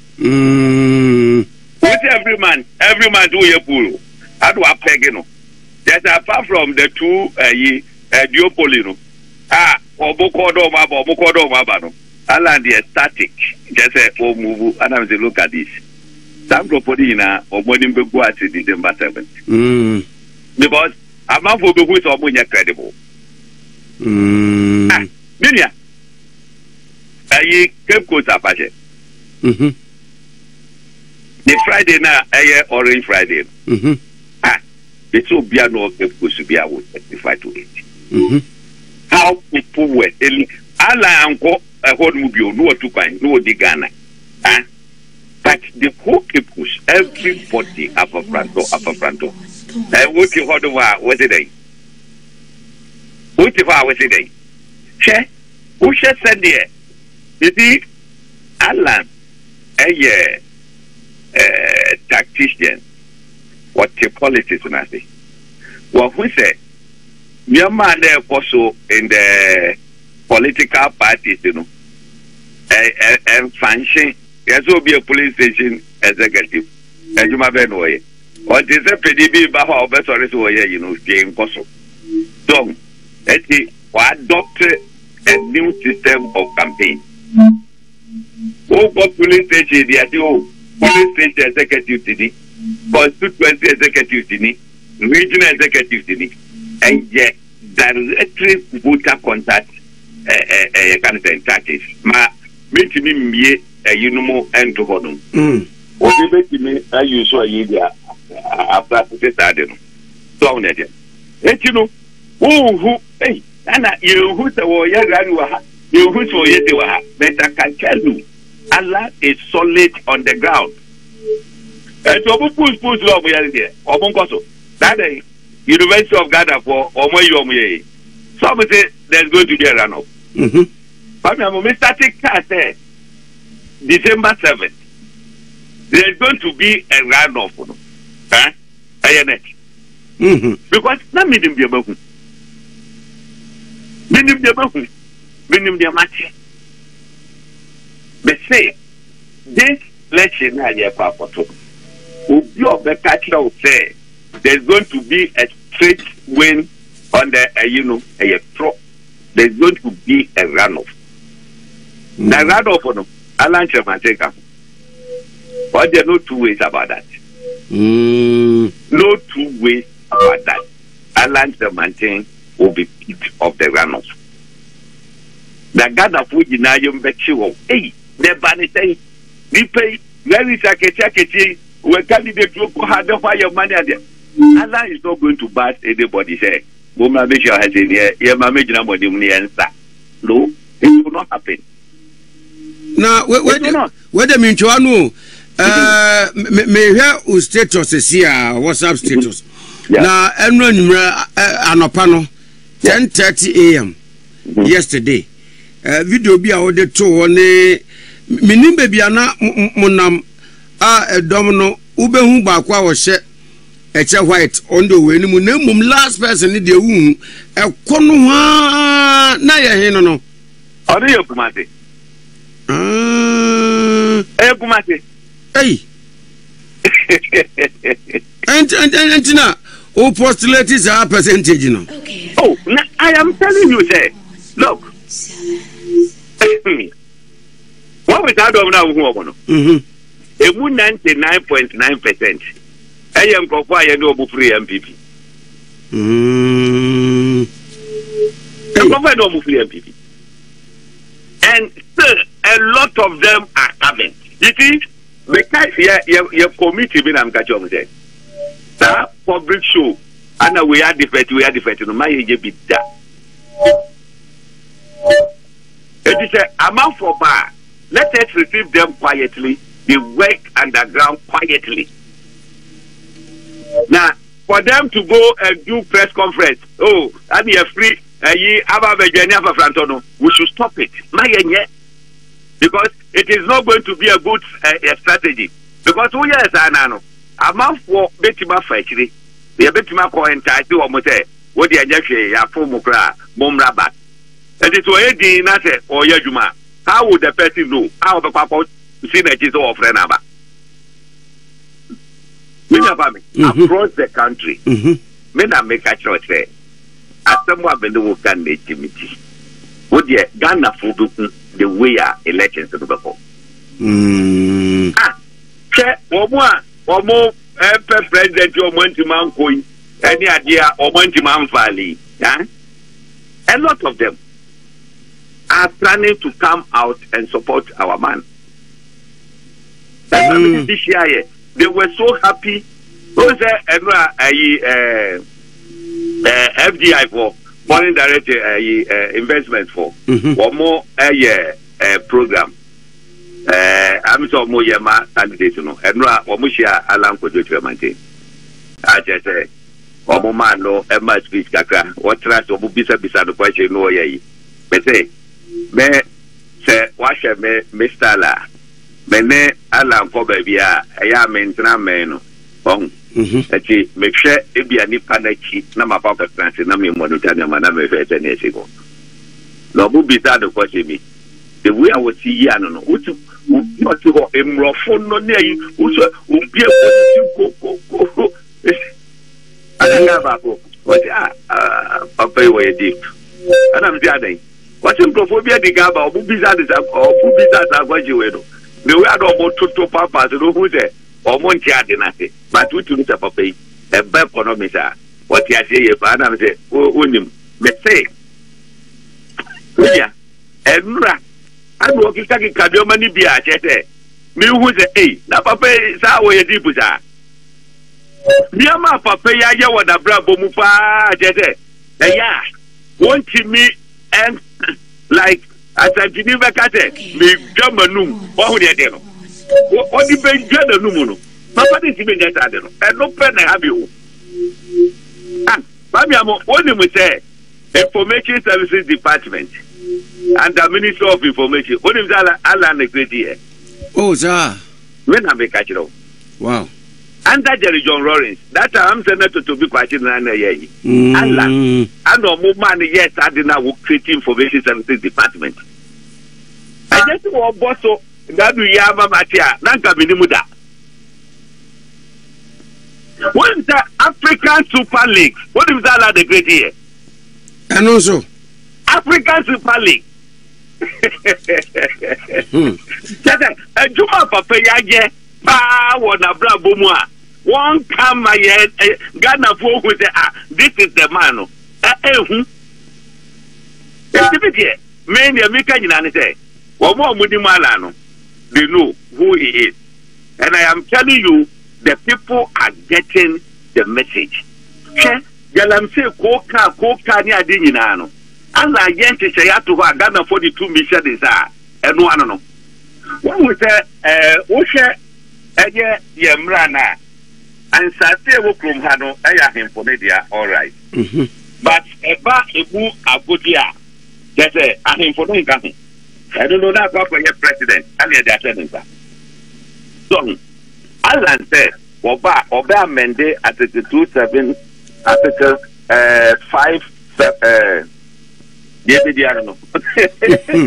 What's up amended Article 257 or 6, you know. No, I establish a traditional authority as a co-trustee with the president in respect of all mineral rights in Ghana. And then, excellent, yes, good year was as president is a president in the President through the Minerals Commission, lands, Minister of Land, what would be issue a Forestry Commission, what would be issue Paha Nepoko too good, Paha Nepoko too good. Alan said, say, Ghana formally to me, whatever the traditional authorities, you know, and you co-trustee. It is a president because Oma will be crying. I said the traditional authority there no, to agree with the president before say you make him amount license. Maybe a better. Do you think say illegal mining? Yes, say yakwaye. Yes, no. Who is ever battle? Because who say baby I'm the common pano. Who rap you more one penny. Who say more say you are one penny. I don't know. And you can say you bring responsible mining. If anywhere close to a river, close to a forest, will be uncovered. Media Ghana, you be quiet. What science is saying that to say a man saying Mabawa or more a yes, I don't know. What to me enjoy or more just like that. You know what say? They will develop and implement a new business model for dealing substantially with illegal mining, Galamsey, by facilitating the establishment of small-scale mining companies to be owned by groups of young people currently engaged in Galamsey. As we are working in Anise, Waba, Sebia, Wako, Wata area, Sebia, I'm not telling Baba, what group by 50. Now, put you more into groups. Now, I find I'm more ya ka ne kan akwanya abomo register wo company a enkonkoye galamsey aduma demo obo be ye mining eye small scale but no eye legal ya mau license ya mau how training how obo be ye mining no aban facilitate amamwaje equipment eti money na moye no a group of people limited liability secure bebano eye bodia na mache ene tam rente ya omutututu ayi SSA di nyina no omu ya adwuma ma obi opon a ni ama 100 Ghana 200 Ghana na odiko but we there e ba be ye one kasa wo company atete wo ya adwuma wo da bu benya ni sike be free mo be nyina no you share it equally.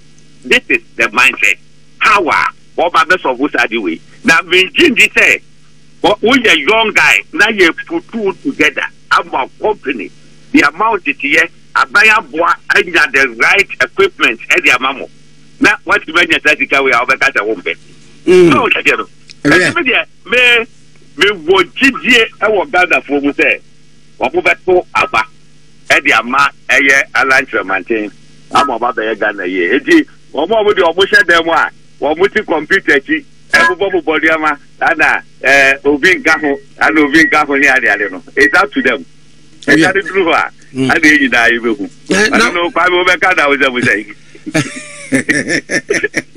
na ba ku biem to obi se wo ye ropa wonya nipa obetumi ehuru nipa ma wensu ade ni bebre na status ba ku yi National Cathedral was to be officially commissioned on March CC and also there be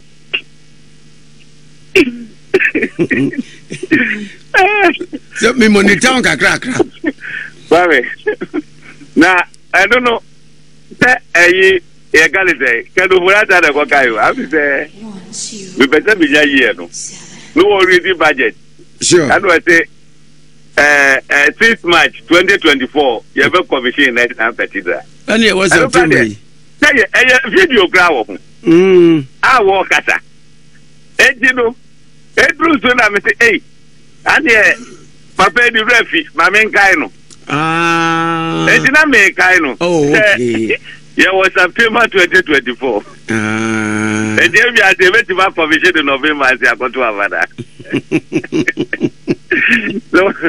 so what would the latest swimming pool in town and Crawford say international standard the crack Olympic ya athlete number to me akọ train wum and me ko training hey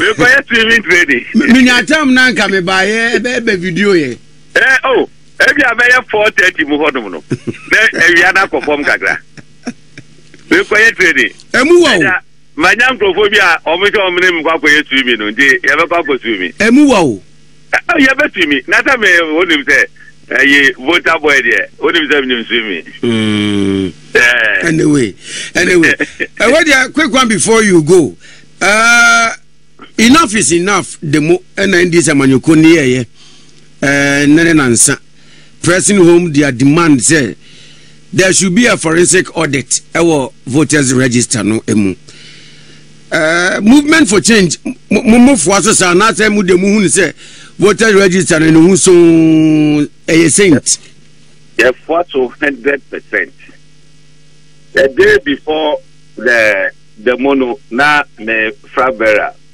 honorable Alan Kojo maintain na wa granting interview I would say forensic audit in there of what supply the letter commission to me because elections electing a president is a process and the first process it's a registering system it is you identify say nyama bi ankoye na obi atimatena constituency a transfer nipa over 300 e dia ko say 300 or say 3000 no I'm say 300 na sanyo mani nyina wo hu na nunti motima suspend mo district officer ne dia ane net say it say yetimi say register die in actual fact the monanga samia grananga me kobio na eche BBC Ana ama me anti me uncle. Enough is enough. Yes, support to work 100%.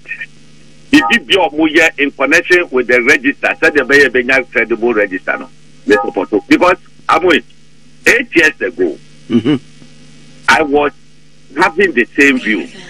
The register and then your papa. And then you could be by your friend, let my vote count. Let my vote count, you know. Yeah, the tenancy, the buy. And the matter can change. And the best say, I make the final authority say, we and the panel. And go by any president you nominate you, no one of it. No, one can say, no more. Me say, that didn't happen in this country. Everybody will have confidence in the institutions. Yeah. And then, wait, oh, you need to do YGP because a party be time and the appointed. Now, say a second chamber of parliament in our appointed. Somebody there, a non-partisan. That is, over then, what I say, we know which are home party way and as a party way. What do you mean, that? It's a better so. Order from above, no. That was and no, and the GDP. It is, yes, Chese. Would be support to I am one say, Betty say, Nanabi Case, electoral commission Case or Yipa, on making to court. Hey, won't come back to 2016. Now, more retrieval your voices. Yes, someone here can ever register who now move more Magana Bundy. When you say more archives, no more, I will hold them. More come back. More retrieval. Now, with the Momobo. Not Ghana for NT. I don't know about that. Now, with all this, you know, now, maybe Saturday. Saturday, way by ye, money, please cancel for Kata. On this register issue, they should not be interested in say that Travelers for my Bishas of my side piece apodo. I don't know, a pen and paper and Fashema and Fashema near Eddie Asumdena that's a bano and Unie Eddie Assam no money electoral commission attack. Well, and now SSA were more interest and come more. No to an among Kokota position na electoral commission afano. Muntu omofo. Say ye Ghana for your taxes are yetua and ye difi omoka.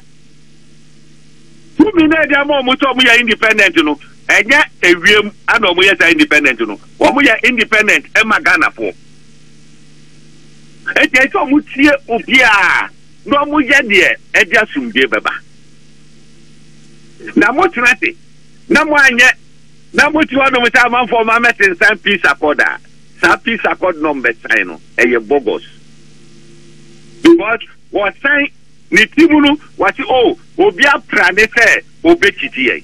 But one thing I want to assure everybody is that whether this thing and yes and to register in Chile no.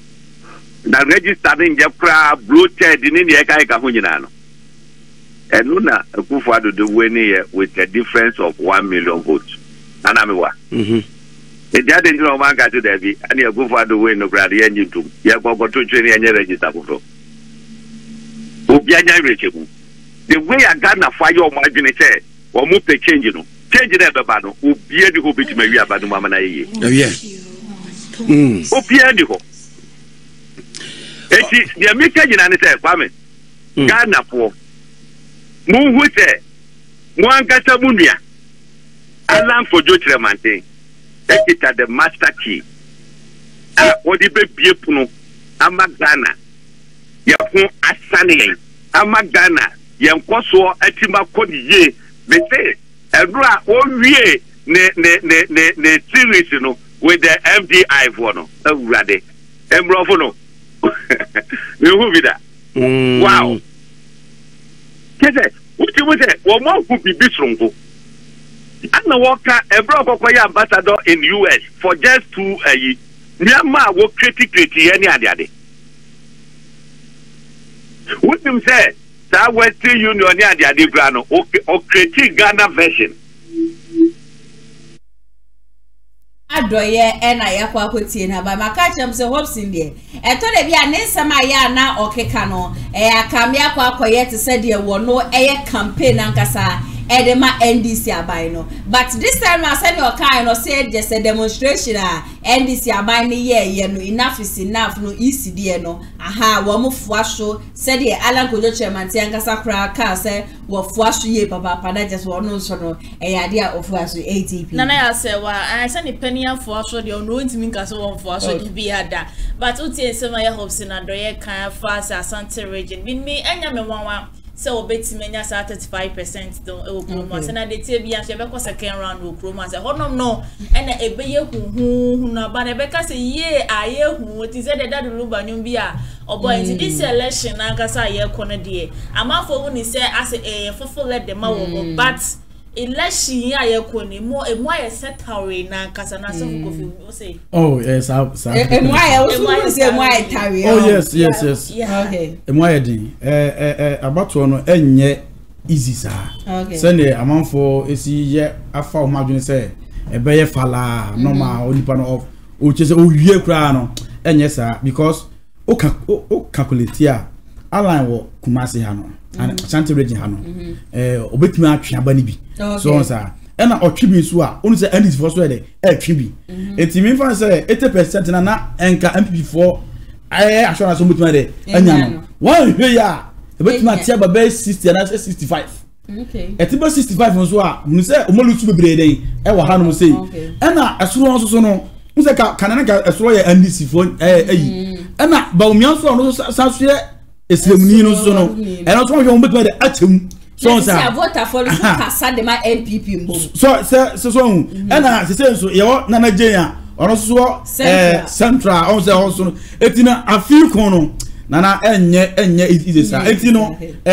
meni house ba ya adwene se Ashanti region ha no MPP4 amomone na ho anya adwuma ya ene mo betima den ayedin dia ma won okay MC also forward den no efa comment section na say mama me dem more the next story they are blind Bulgaria this time no what to be e dia man NDC abai no nesa ma obeka say Matthew Opoku prempe mi akasa mi kunu napo prepi ni nsem dia ya na efi nenum eba no sansem no encha ye na ntumi mbua ba omi ama ba omi ntumi break the 8 no on NDC abai no sisi ane dia wo ma show man nsem a wo ka no eno na wo mu use against NPP abai ndi obeka che wo mo say said the ndemba hu nsem o ka fa na po hu amu use no sa so na nsem bia waka de afa jondo man mahama mu bia so no mu use asi aba the education sector miami kunu na po abai education minister da Nyami adom free senior high school obey education minister na ba so otumi implementing the niema to 2 years wa born home dey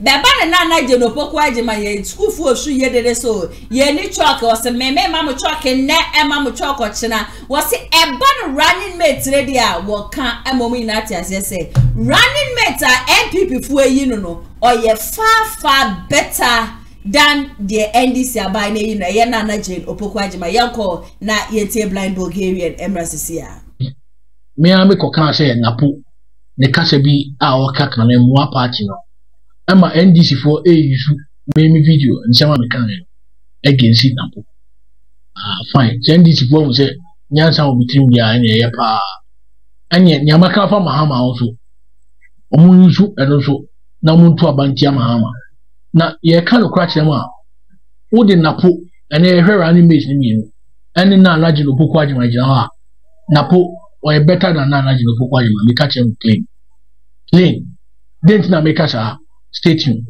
napo ebe education minister no otimi the free SHS ebai free SHS enya 7 years ama ene free SHS napo ene de ba ya ye implement as ono or implement as an education minister etimi atete nkola be 5 million ema enum kura no mahama ya o ka so ba o di free SHS no beto aso mahama ya be ka che se nkola no kura no o hwa wasi na omotro na ye wiem mom aban ni wiem mom very disparaging comment Mahama Korea be catch say Omuria was him at the Mancolano.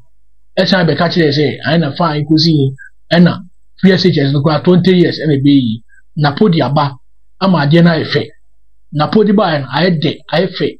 Ama ne, na najino Pukwajima. Obey Minister of Education, ye name the track record. One obey Minister of Education a chalk. Chalk, Kranam Colania being fantrol. And I'm a kaya. And this be a friend Ivan Sufuria. Nyan sending the trim. Went me on mechanics as same bia. Your kaya and say you don't have I on that. And this for any pebia or my dream of fem. Or my dream of fem. And they don't learn. Until when they can, I mean, omuntimino unya argument. And when they can't stand in, the only thing they could use is and I'll cry when you fe. And I'll cry one time. And I'll cry when you fra. You don't, I mean, take some people in India because I me down. And this for ya. Because NDC for na myopic thinkers and narrow-minded people. Me NDC Libya, Libya, myopic thinker. Have never come across NDC Libya on your myopic thinker. NDC for many of school, many of fear a moon now when your argument. No more attack you, and I'll cry when you fair, and I'll cry when you say they can't argument be to counter you because they are myopic thinkers and narrow-minded people. Nanka Uvo said Kevin Taylor or MPP because only MPP because in NDC whoever insult most is a hero. There's a party omutimi kofa bibaya ya say friend heroes fan no nyomode ye say wa obetime di attempt kese no won ye be wa na wa obetime boni pasum obetime bo bia so ma nipa no ama ya say yes wabo asutro we dey wabo no sa nipa no ne bo abaso na your party bi say pre say omuba be di oman ni so a oman we na say yeso ekoto abamo ma ya future na ma meto aso na jino poko ajima obey Minister of Education monche me ade ba ko o say or the progressively free SHS obwa progressively free SHS bia ni wa na o before as kufu an oba NDC for kra be ka che say free SHS no ye be a just a 20 years time omo sponsor advert maku 175 against free SHS ebine baku pa na me kai popular one pa mo say free education 419 free education 419 free education 419 free education and they make pass advert no mo ball radio so no mo ball be bia na omo say Akufo-Addo akoye interview no BBC ama e bisa ne say how is he going to implement the free SHS when timi ansa eno so be omo campaign no mo din nam no omo boy MPP ni we voice no mo boy MPP jene se mahama ne na opokujin ajimai ebe ka che o say omo no mo di free SHS bi ba ya omo boa omo fa free SHS bi amba me bia mami we be Minister of Education omo the policy bi ba say university student in utility bills next is from 2017 ediko abepemene no senka NDC we need 2016 election now go be our call public university say University of Ghana, University of Cape Coast, University of Education Uniba, Kwame Nkrumah University of Science and Technology, and UDS. What of course our schools be and Kaubetria light bill, as a tria water bill. Sa Mbrawe and Omo buy Nanka Omo pese Omo implemented but Omo suspended because of a battle. 2017 NDC we need election now. Ka university student Omo ko university abepene ka mo betria utility bills we obeka tell say o believe in free SHS obwa this same Nana Jino Poko Ajimai obey Minister of Education omo de ba say even secondary schools kwayema parents into utility bills na buying niska buying any niska diema parents into sa utility bills no mo de buy na university kwa e koya ko do secondary school say ka secondary school kwayema parents and utility bills but na pobe Minister of Education ye na hu adwuma pa ya ye wofa Matthew Poku Prempe ene obey minister around February March by September 12 any launching free SHS West African International School Iowa Denta was 11 February that time no Kwapman school ye di 60th anniversary me na me form 2 ana president Kufuor ebe kan satam Kwame Sefa kan any Israelite ana na MC for the program ana na Kufuor be ka say by September PSHS ne be sha ase ye mu binim kwa na say papa na pre ne hododo wa sha ana ani amanfo kasai ani na wo na September West African International School aye ye na papa na na do Kufuor any Minister of Education or this year Matthew Opoku Pempe omukobo modi alanche PSHS na satam obia ni bibia satam NDC for America progressive 2020 NDC never talk about the progressive free SHS there but then omo say omo akwaya omo research am say amanfo believe say PSHS ni MPP na di bai na anye kra na etomo ma me ni NDC ni bi di nkomo say o MPP abamu enye kra omo timi di bibi ba Ghana fo nyina nya so mfaso ba NDC munche social intervention ba kupe bo amotimi dia ba ama ene ye bomudi a ye ban health insurance MPP na di bai free maternal care MPP na di bai free SHS MPP na di aba muntimi nche adepa ba ko modi aba ehiafo ordinary Ghanaians enya so mfaso munye hute from Rollins Mills Mahama omunyina ba they just come to waste our time omu baby papa bia jari na ensan to amama mu bi masa ene ye kan na ka me expect say menya NDC ni bi a onye myopic thinker na ka wa tro comment no so their counter argument about say ni how can enye no kre NDC for the AC NDC for the AC ko na ko check o fact dan say omu ba ba tena ba ya o ye different na masa sa ni amani kwa de enteke mi o because enka eno betimi abu mabema ka Kevin Taylor ne bu mabem enka ohini ban team berma ne bu mabem enka omo di kanzi asa adem ena ko bu mabem kime sa ni amana mo tro ne de it does affect kwa na maybe fire more say kwa matoni down because of one or two ne me Bible school ameko nti matoni down enye sa anka mo the way ameyem no NDC for ka dia me be yam social media kamo akra mo bedwane afi in Bulgaria no free senior high school ni de bi ayetena ha ye kasa MPP aban no de wo ma ya de ye bo wo ma baso na Jenopoku ageman ewiase ankasa no hu every step you take today who ye bibi na se who ye bibi na you need to think twice whatever you are doing because dachi bino wouldn't baby abekwa copy or those things would be used against you and some are John Dramani Mahama in the past and they use against na posema wakaye na nado sama wakaye but when we are the fundamentals I read the exchange ways to expose this song sansem ni na no enne day no ye use sansem no against woman nti aso am ye very careful so am ye ahwe papa sente saade na so bia wo ka se wuchi weni se wuyi weni a it will get to a time ebia abese bia obenya dibre papa bi no na sansem a waka echem no amafo ahyase a wo mu use sansem no against so for na Jenopoku agiban I cannot really tell say bia me records bi eche so ma me no wa mu adwuma na say bibi but enam talking sansem no any the way or yet timid no I feel say no na ma nipa bebre na hu ni so on sem fata say wo be running mate kura no e dia mama Mahama ATP na ya say wa on say ba na ma mi gina de bia say on say na da na bisa sent ma mi o ye campaign pa because me shada hu no effort bia di ma e John Dramani Mahama but se ba na po day airport na homodi ankasa enye fedi agro nti se me to me no se compare ye ma mi jeni na pa meka se na po bon homodi pa ya enye fedi agro and ye ba na ndi samani ko na ankasa na on say ndi samani ko no maka akoye se or this year ma for nema se etotro ankasa e de ma wo mo and ye hwe na po ensama wa ba be kanim le bi etwa on se de bi ada because ya no ye katre me ye da ye numi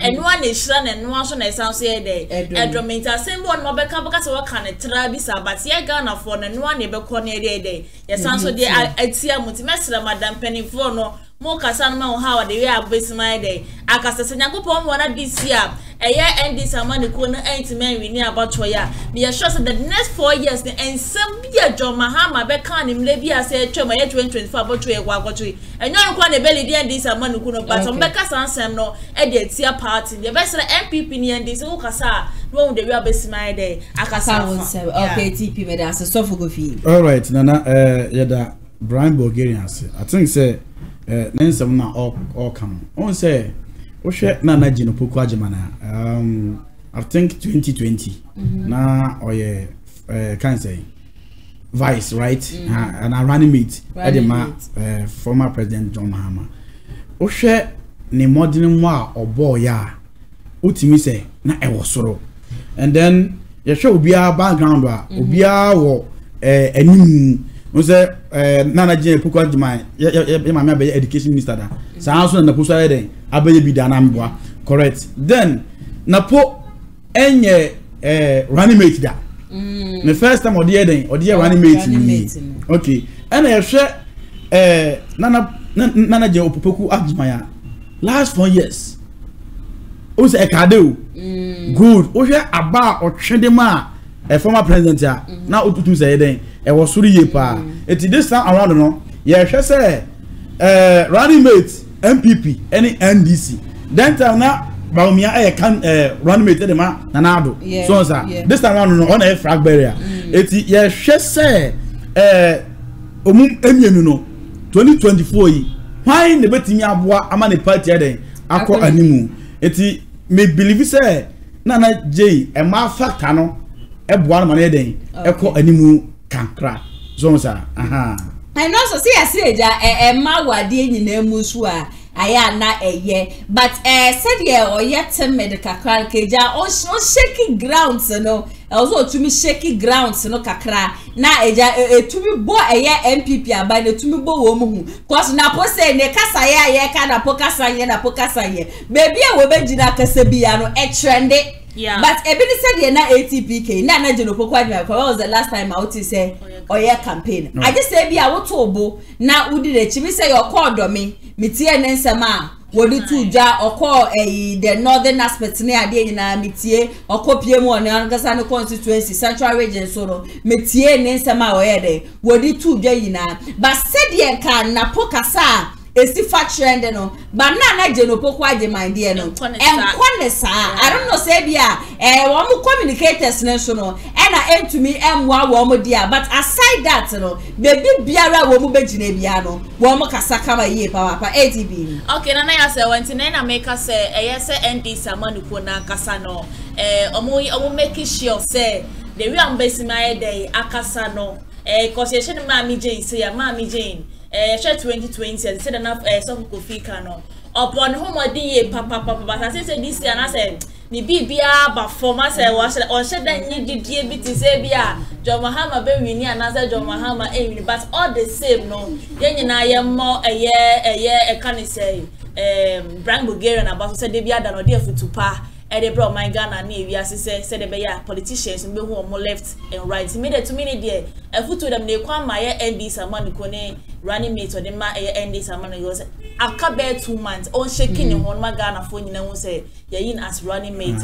or the mode kwa pre to me be my Ghana mo say na finally no on say more can say you can say nana jiro pokwaje no back on Napo and some now can so say I bomb no ede ototo say be to be non trend and you trend na ye to about e underground west what I say e underground e nipa no okomu chano mai den akokasa ye serious business and yen some of ka man for be do atem and ma o trend new this time campaign no e serious business and ya grow di etina na make say a manufacturer no so mutu say every na ka MPP fo nyina campaign say omuni oba na kono susu ma run mate enti a manufacturer no betimi aboa ama na say a masuba na nye ti say ma ye tetem bebre sa no enti mimi hu ni say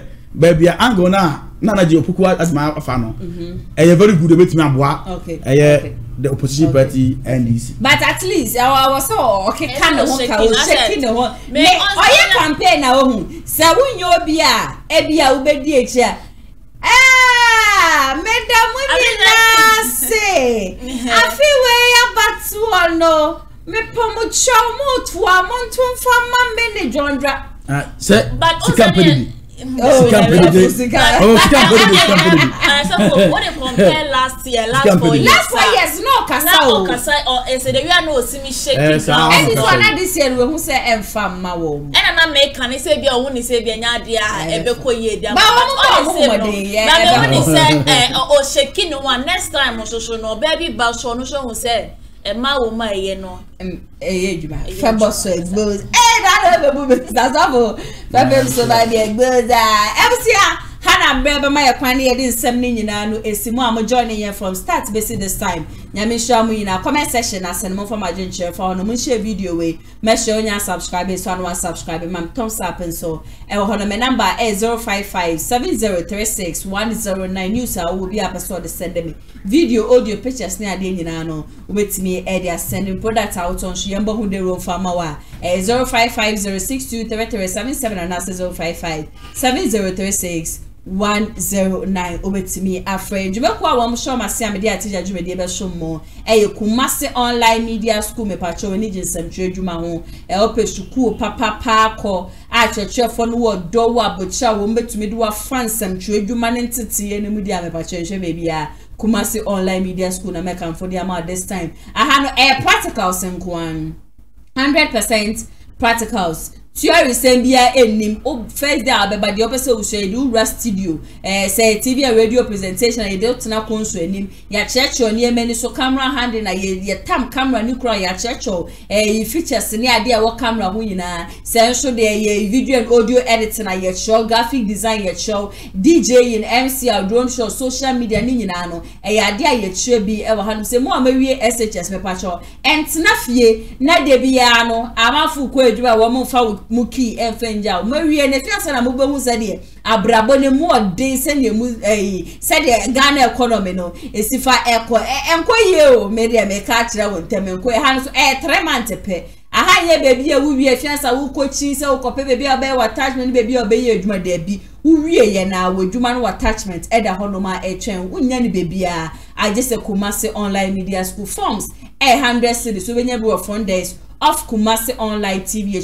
kwan Kumasi Square yeri TI amas na edi insheni ubetimi afre impeni 055062337 and 0557036109109 sasu na Confidence Royal Agency so eso masia media atija twumedie ne be show me patchom wo hwe said your mind ni mu kono na wo ni se nkoyie o pese wo jakpa ekopie mu obi memu na eja okoye adwuma dia me patcho dia me kanfo wo mo e dia ma utie din kura na confidence na chese nya wo mu gidie wo ba ye se acha ye 3 months pe na chese country a wo pese wo kono na fa na wo we kura dia wo se foforo bi eja abaye si UK eni kuro bi a ye friend IOM edo uye bi a care assistant uye teacher assistant uye cleaning assistant and na se bi a uye nurse ni wo be se otukwan ko UK ni ade a me pacho wo mo number na eda kasafoni na se no ofa efre wo mo na onu wo mo twetwen komo a from this September acha December me pacho ubetumi akọ wo mo location no ye Kumasi Asqua wo mo di Freeman Hotel no na edi inhwani ubetumi afre wo mo 0256028916 na one wo mo atwetwe enkomo executive producer